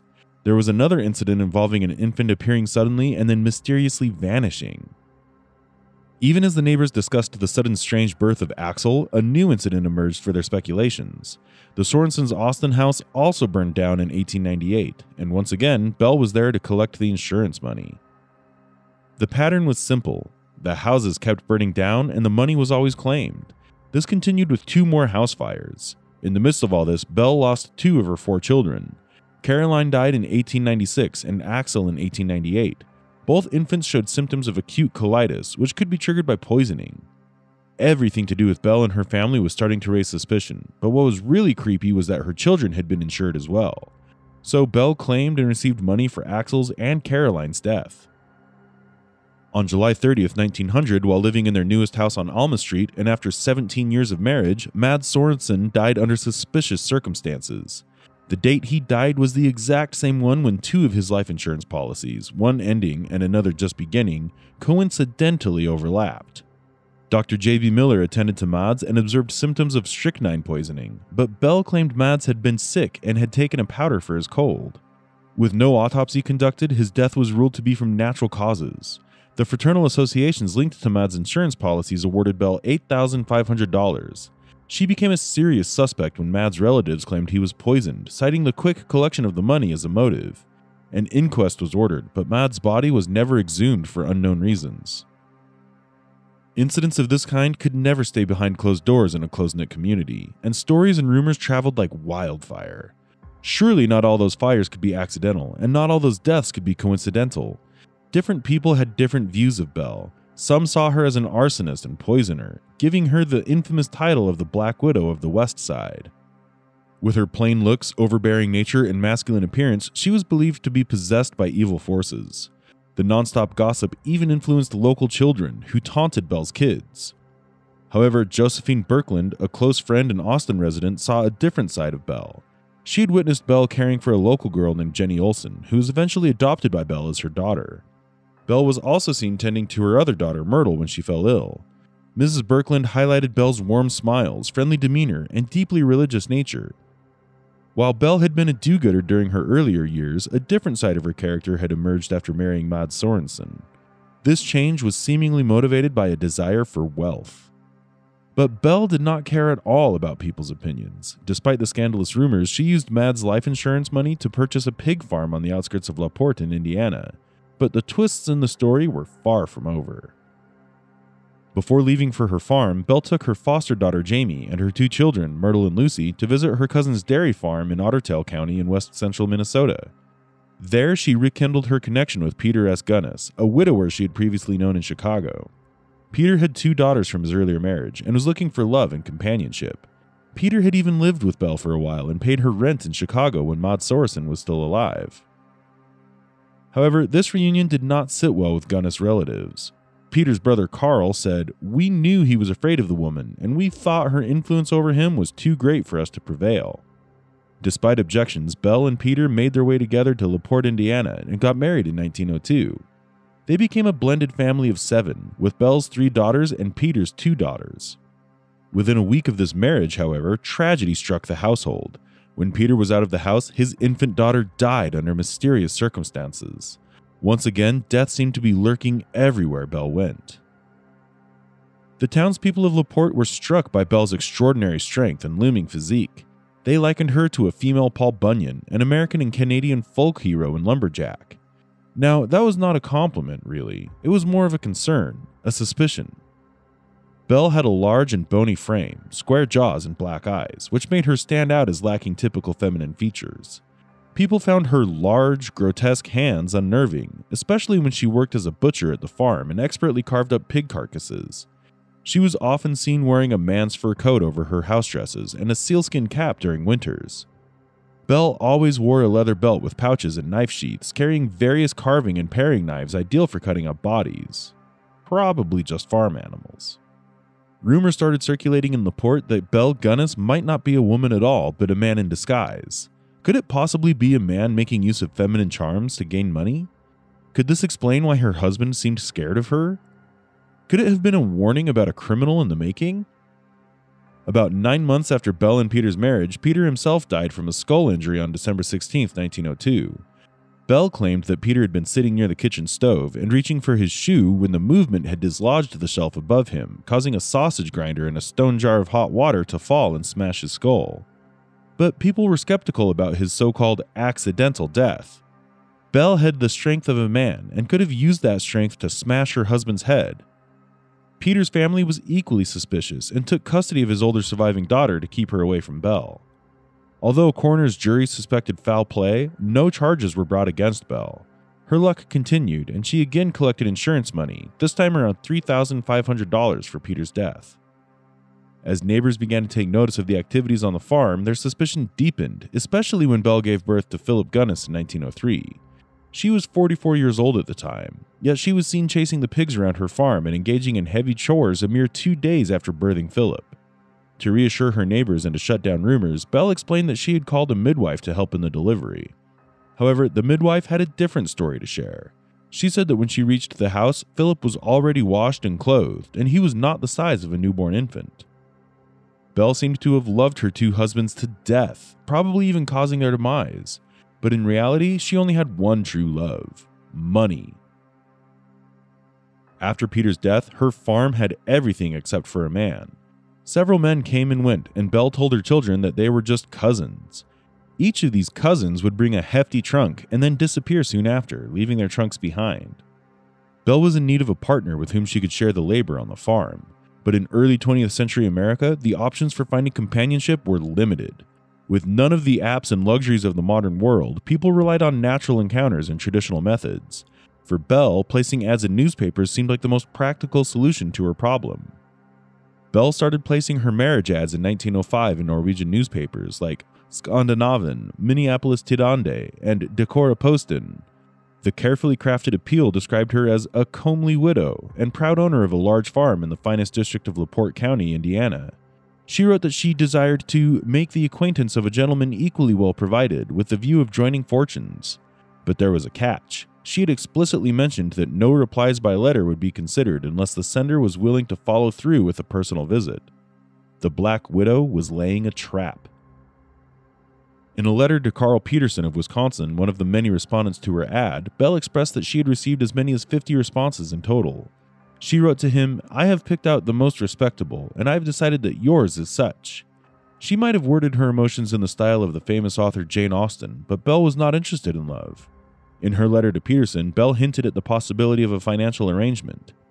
"Now, if you think that you are able in some way to put up $1,000 cash, we can talk matters over personally." It was all about money, and probably something more sinister and dark. However, Peterson did not have this kind of money with him, and so he avoided going to the farm. Another man named John O. Moe from Minnesota responded to an ad in 1906. After exchanging letters for months, he left for LaPorte with a substantial amount of cash from his bank account, but he vanished without a trace. A carpenter working for Belle at the time noticed Moe's trunk among more than a dozen others at her house. In the next several months, many suitors continued to make their way to the Indiana farm, lured by Belle's ad. This included old widower Ollie Budsberg from Wisconsin, but nearly all of them would mysteriously go missing, never to be seen again. In addition to suitors, Belle Gunness needed help on her farm, so she hired various men as helpers. Much like her suitors, these helpers also vanished mysteriously. Olaf Lindboe, Henry Gerholt, and George Berry were among those who arrived at the LaPorte farm and disappeared without a trace. But Ray Lamphere, a 37-year-old man from Indiana, had a different story. Hired in June 1907 for carpentry work and odd jobs, he became intimately involved with Belle, despite their age difference of 10 years. She even proposed marriage to him and asked him to take out a life insurance policy with her as the beneficiary. Although he refused, they remained on good terms. Lamphere was loyal to Belle and held her secrets close to his chest. Respecting her wishes, he never tried to access her mysterious secret room on the second floor. That was where all of Belle's secrets were laid bare. Whenever Lamphere was drunk, which was almost all the time, his bold and daring side would be unshackled, leading him to boast about having control over Belle. He said, "I know enough to make her get down on her knees to me." However, when sober, his facade of bravado would melt away. The truth was that Lamphere himself was in a precarious position. Belle was not an amateur and had quickly become privy to some of his own dark secrets. Lamphere had a history of being a bigamist, having deceitfully married multiple women scattered across the country. Among them was a heartbroken woman from Pennsylvania who had sought the aid of a private detective, George Roman, to track Lamphere down. This gave Belle leverage over Lamphere, creating a strange dynamic between the two. Belle lived in a constant state of concern over what Lamphere might reveal about her activities on the farm, while he grappled with the knowledge that she held incriminating information about his past. It was a parasitic, toxic dependence. In the depths of Ray Lamphere's troubled and alcohol-fueled mind, a sinister paranoia took root, convincing him that Belle Gunness was conspiring to end his life. This irrational jealousy intensified when Andrew K. Helgeline, a bachelor farmer from South Dakota, arrived in LaPorte on January 2, 1908, determined to win Belle's heart and pay off her mortgage. Lamphere resorted to eavesdropping on their conversations by digging a hole in the floor to listen to the pair from his position in the cellar. However, his irrational beliefs did not end there. Lamphere feared that Belle might try to commit him to an asylum to silence him, knowing that he held damning secrets that could send her to the gallows. With Andrew's arrival, Belle coldly dismissed Lamphere from her life, firing him from the position of farmhand on February 8, 1908. Fearful of Lamphere's potential retaliation, she sought a peace bond from the court against him, unaware that her cunning scheme was about to fall apart. Andrew's disappearance soon sparked concern among his family, especially his brother, Asley. Unconvinced by Belle's excuses and stories, Asley relentlessly pursued the truth, refusing to accept her seemingly friendly replies to his inquiries about his missing brother. The deep-rooted suspicions and persistence of Andrew's family marked the beginning of the dramatic unraveling of Belle Gunness' sinister web of deceit and death. After Ray Lamphere's departure, Belle Gunness hired Joe Maxson to take over the farm chores. However, Lamphere continued to lurk in the shadows, keeping a watchful eye on Belle's every move. His presence filled her with anxiety and dread. Belle grew increasingly uneasy as Lamphere persisted in his harassment, allegedly trespassing on her property and damaging the fence in an act of spite. The police, who could not capture Belle after so many incidents, arrested Lamphere on March 12, 1908, and he was fined a mere $1 for the offense. Belle filed another complaint on March 28, 1908, further escalating the tense situation. Meanwhile, Andrew's brother Asley was becoming increasingly suspicious. The clock was ticking, and the walls were closing in on Belle. Belle, allegedly fearful for her life, visited a lawyer and updated her will, leaving her estate worth $13,000 to her children Philip, Lucy, and Myrtle, while excluding Jenny for unknown reasons. No one in LaPorte had seen Jamie since 1906, when Belle claimed to have sent the older girl to a boarding school. Little did anyone know that Belle's last will, drawn up earlier in the day, was about to become a self-fulfilling prophecy. On April 27, 1908, the Gunness household appeared to be in a cheerful and festive mood. The house was well lit and filled with laughter as the children played a game in the parlor. Belle joined in, portraying the role of a devoted and caring mother one last time. She sat on the floor, laughing and singing along with the little ones, and almost cried when the bad fox managed to catch Little Red Riding Hood. Finally, it was time for bed, and the Gunness house retired for the night. At 4 o'clock the following morning, on April 28, 1908, the new farmhand Joe Maxson was abruptly awakened by the smell of smoke engulfing his room. He initially thought Belle was downstairs preparing breakfast, but soon realized that the entire house was on fire. In a panic, he called out to Belle but got no response. The thick smoke and raging flames made it impossible to go looking for Belle and her children. Maxson fled outside and frantically threw bricks at the windows in an attempt to alert them, but to no avail. The fire rapidly consumed the entire building, and despite his efforts, no one could be saved. Ray Lamphere was also awake at that hour and on the move. He had spent the previous afternoon in LaPorte and had found a place to rest for the night. Shortly after 4 in the morning, he left the location where he had stayed and started walking toward the Wheatbrook farm, approximately 6 miles away from the Gunness farm. He noticed the fire and smoke, but did not stop to help Maxson or alert the neighbors. Instead, he kept walking, afraid that he might be suspected of setting the fire if he remained in the vicinity. Within minutes, the Gunness farmhouse and its surrounding structures were reduced to ruins, with debris scattered everywhere. The fire had caused the floors to collapse, leaving only fragments of the brick wall standing. The destruction was so horrifying that it was difficult to determine the fate of Belle Gunness and her 3 children. Sheriff Smutzer and his team began the daunting task of searching through the charred remains, hoping to find traces of Belle and the children. Over the next 24 hours, volunteers worked tirelessly to clear away the debris that had fallen into the basement of the burnt farmhouse. They had already completed around 3/4 of the task when they made a grim discovery. The headless corpse of an adult woman was located in the northeastern corner of the cellar. They also found the body of Philip Gunness, wrapped in a blanket and resting on her chest. The bodies of the 2 girls, Lucy and Myrtle, were placed on either side of the headless corpse. The arrangement of the victims immediately raised suspicion that they had been deliberately positioned in that manner before the fire engulfed the house. Sheriff Smutzer, who was determined to unravel the mystery, believed that the skeleton belonged to Belle Gunness, but the ferocity of the flames might have burned off her skull. However, Belle was known to have gold fillings in her teeth, and teeth are extremely resilient and difficult to destroy. The absence of any teeth or gold fillings in the first dig suggested that someone might have intentionally removed the head of the corpse. Local authorities continued to dig deeper into the rubble, but despite their efforts, they could not locate the missing skull. The mystery of what truly happened to Belle Gunness deepened with each passing minute. The remains of the headless woman and the 3 children were taken to the morgue, where coroner Charles Mack conducted a post-mortem examination. Back at the farm, Louis Klondike Schultz, a former miner, was hired to sift through debris to look for gold fillings. On May 19, 1908, a section of dental bridge work was found. Belle's dentist, Dr. Norton, confirmed it was Belle's dental work. A 4-man coroner's jury was assembled, and they gave their verdict. The headless body was identified as Mrs. Gunness, and the other bodies were confirmed to be her children. The cause of death was determined to be suffocation followed by burning, and there was no evidence of gunshot wounds. The jury attributed the mutilation of the woman's body to the fire. However, Dr. Harry Long, who had assisted in the post-mortem, disagreed with the jury's conclusions. He pointed out that the body in the morgue was 5 inches shorter than Belle Gunness and weighed around 50 pounds less than her actual weight. He stated that the body was of a rather plump woman with a similar contour to Belle Gunness, but weighing between 150 to 160 pounds, while Belle had weighed 225 pounds.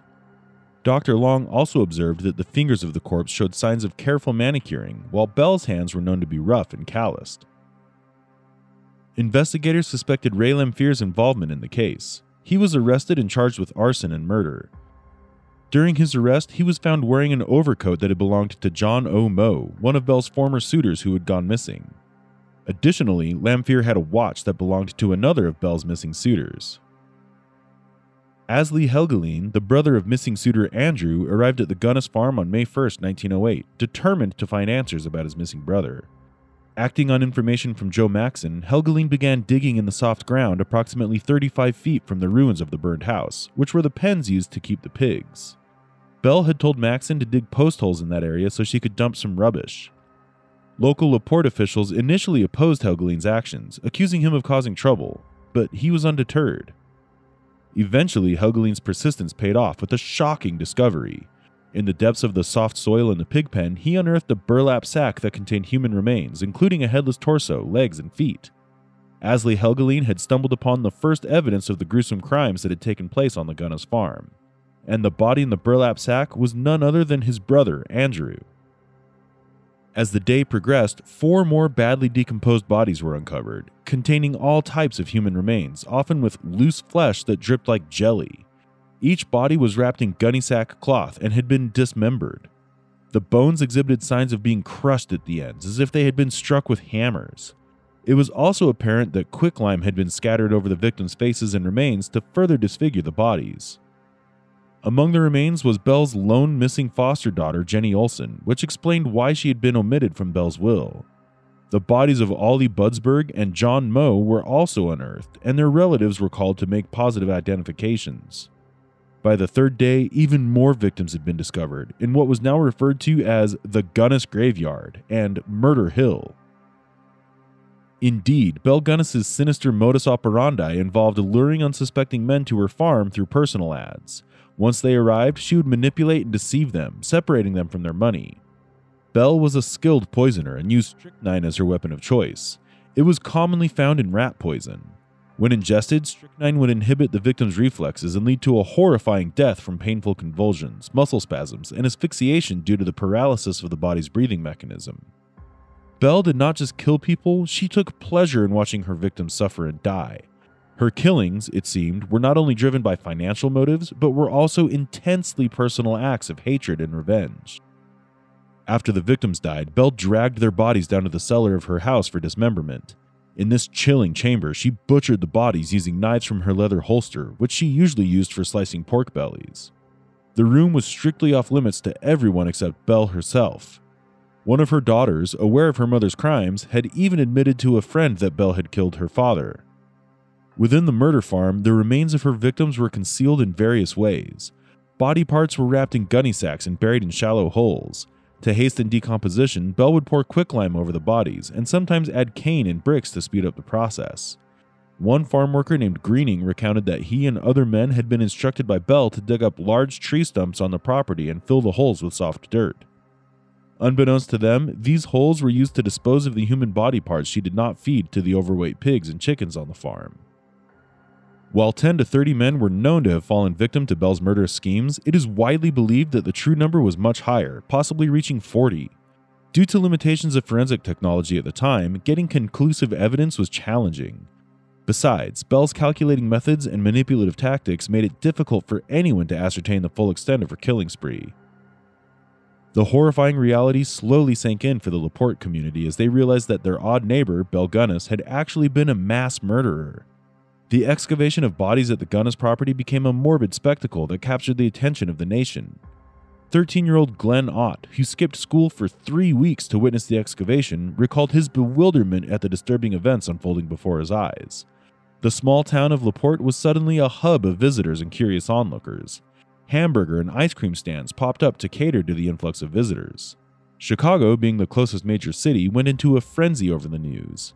Carloads and trainloads of people descended upon LaPorte, even on holidays and Sundays, to be a part of this unbelievable and gruesome spectacle.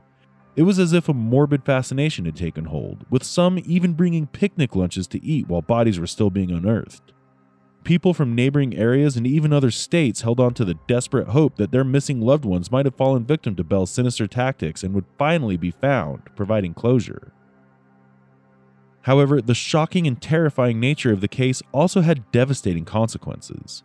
News of the gruesome murders, unearthed bodies, and Belle's twisted crimes spread far and wide, leaving a trail of destruction in its wake.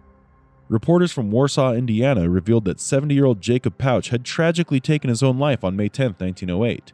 He was described as temporarily deranged after reading newspaper accounts of the Gunness graveyard. The severity of the murders left many people distressed and mentally traumatized. Sheriff Smutzer had doubts about the circumstances of the fire. He believed that someone had intentionally started the fire after entering the house through the front door. Joe Maxson added that an oil can that usually stood in the outside hallway was missing, further supporting the theory of arson. But more pressing were the questions about the happenings on the farm. How was Belle getting so many gentlemen callers? Could she have run this racket alone? Were there any accomplices? Many people came forward with their own versions of stories. One person claimed to have asked Belle's assistance in murdering his wife. He shared many details with the police, which were never made public. Yet, he later confessed that he made everything up and his wife was actually alive, as confirmed by her relatives. But then, how did he know those details? A Cleveland man named Fred Halley claimed that an unidentified man had approached him, trying to lure him into Belle's trap. The mysterious delivery of 5 large trunks, dispatched by an expressman from Chicago to Belle Gunness' vast 48-acre farm in LaPorte over 6 months, gave rise to another chilling theory. Some speculated that Belle might have been running a macabre clearinghouse of murder, orchestrating the demise of wealthy men in Chicago, stuffing their lifeless bodies into these trunks and sending them down to Indiana for burial. While the theory had its flaws, it was difficult to overlook the eerie behavior surrounding these trunks. Belle had guarded them with an intense possessiveness, refusing to let anyone else handle them. She had, in fact, instructed workers to discreetly transport the trunks to her secret room on the 2nd floor in complete darkness. In November 1908, Ray Lampshire was found guilty of arson related to the fire on the Gunness farm. During his trial, Lampshire confessed that Belle Gunness had placed deceptive advertisements to attract male companions, only to murder and rob them when they arrived at her farm. He also claimed that the body believed to be Belle's was actually that of a victim she had chosen to mislead investigators. According to Lampshire, the impending visit of Andrew Helgeline's brother had prompted Belle to destroy the house, murder her children, fake her own death, and escape. However, the story took a turn as Lampshire later made another confession. He claimed to have killed Belle Gunness himself. The inconsistencies between the two confessions, along with the uncertain fate of Belle Gunness, created a cloud of mystery surrounding the case. While serving his sentence at the Indiana State Prison, Lampshire contracted tuberculosis. On his deathbed, he confessed his involvement in the crimes to a fellow inmate named Harry Meyer. According to Meyer's recollections, Lampshire admitted to setting the fire and driving Belle to the railroad station. He also said that the burned and headless female body was not Belle, but a housekeeper she had hired a few days prior to the fire. The truth surrounding Belle's fate remained shrouded in mystery. Countless reports of possible sightings of Belle from different parts of the country emerged over the years, yet none could be substantiated. Belle had withdrawn a significant portion of her bank funds just before the fire, adding to the frenzy of speculation that she had faked her death and escaped with the money. In 2008, an attempt was made to exhume the female headless body and identify the victim using DNA samples. However, the samples collected from the crime scene in 1908 were ruined due to age. No conclusion could be made about what happened to Belle. Belle Gunness was named in the Guinness Book of World Records for being the modern murderess with the most victims. Over time, Belle Gunness' story transformed into a legend. From the unsettling disappearance of numerous men and the heartbreaking death of all the children in her care, to the gruesome revelations of her deadly actions, the truth behind her deeds may never be fully known. The echoes of her crimes continue to reverberate through time and have become a significant part of LaPorte's history. Even to this day, the local county museum has a permanent exhibit on the Black Widow who gave the city such notoriety and drew crowds of visitors. Though the case may never be closed definitively, we must remember the victims whose lives were cut tragically short and seek solace in the hope that Belle could not claim any more lives. Do you think Belle staged her death, or did she end her life knowing the walls were closing in on her? What, according to you, is more possible? Ray Lamphere killing her or helping her escape? Let us know your thoughts. Also, we would love to hear from you. If you want us to cover a case, please mention it in the comment section below. And do not forget to like, comment, and subscribe to our channel. Until next time, stay safe.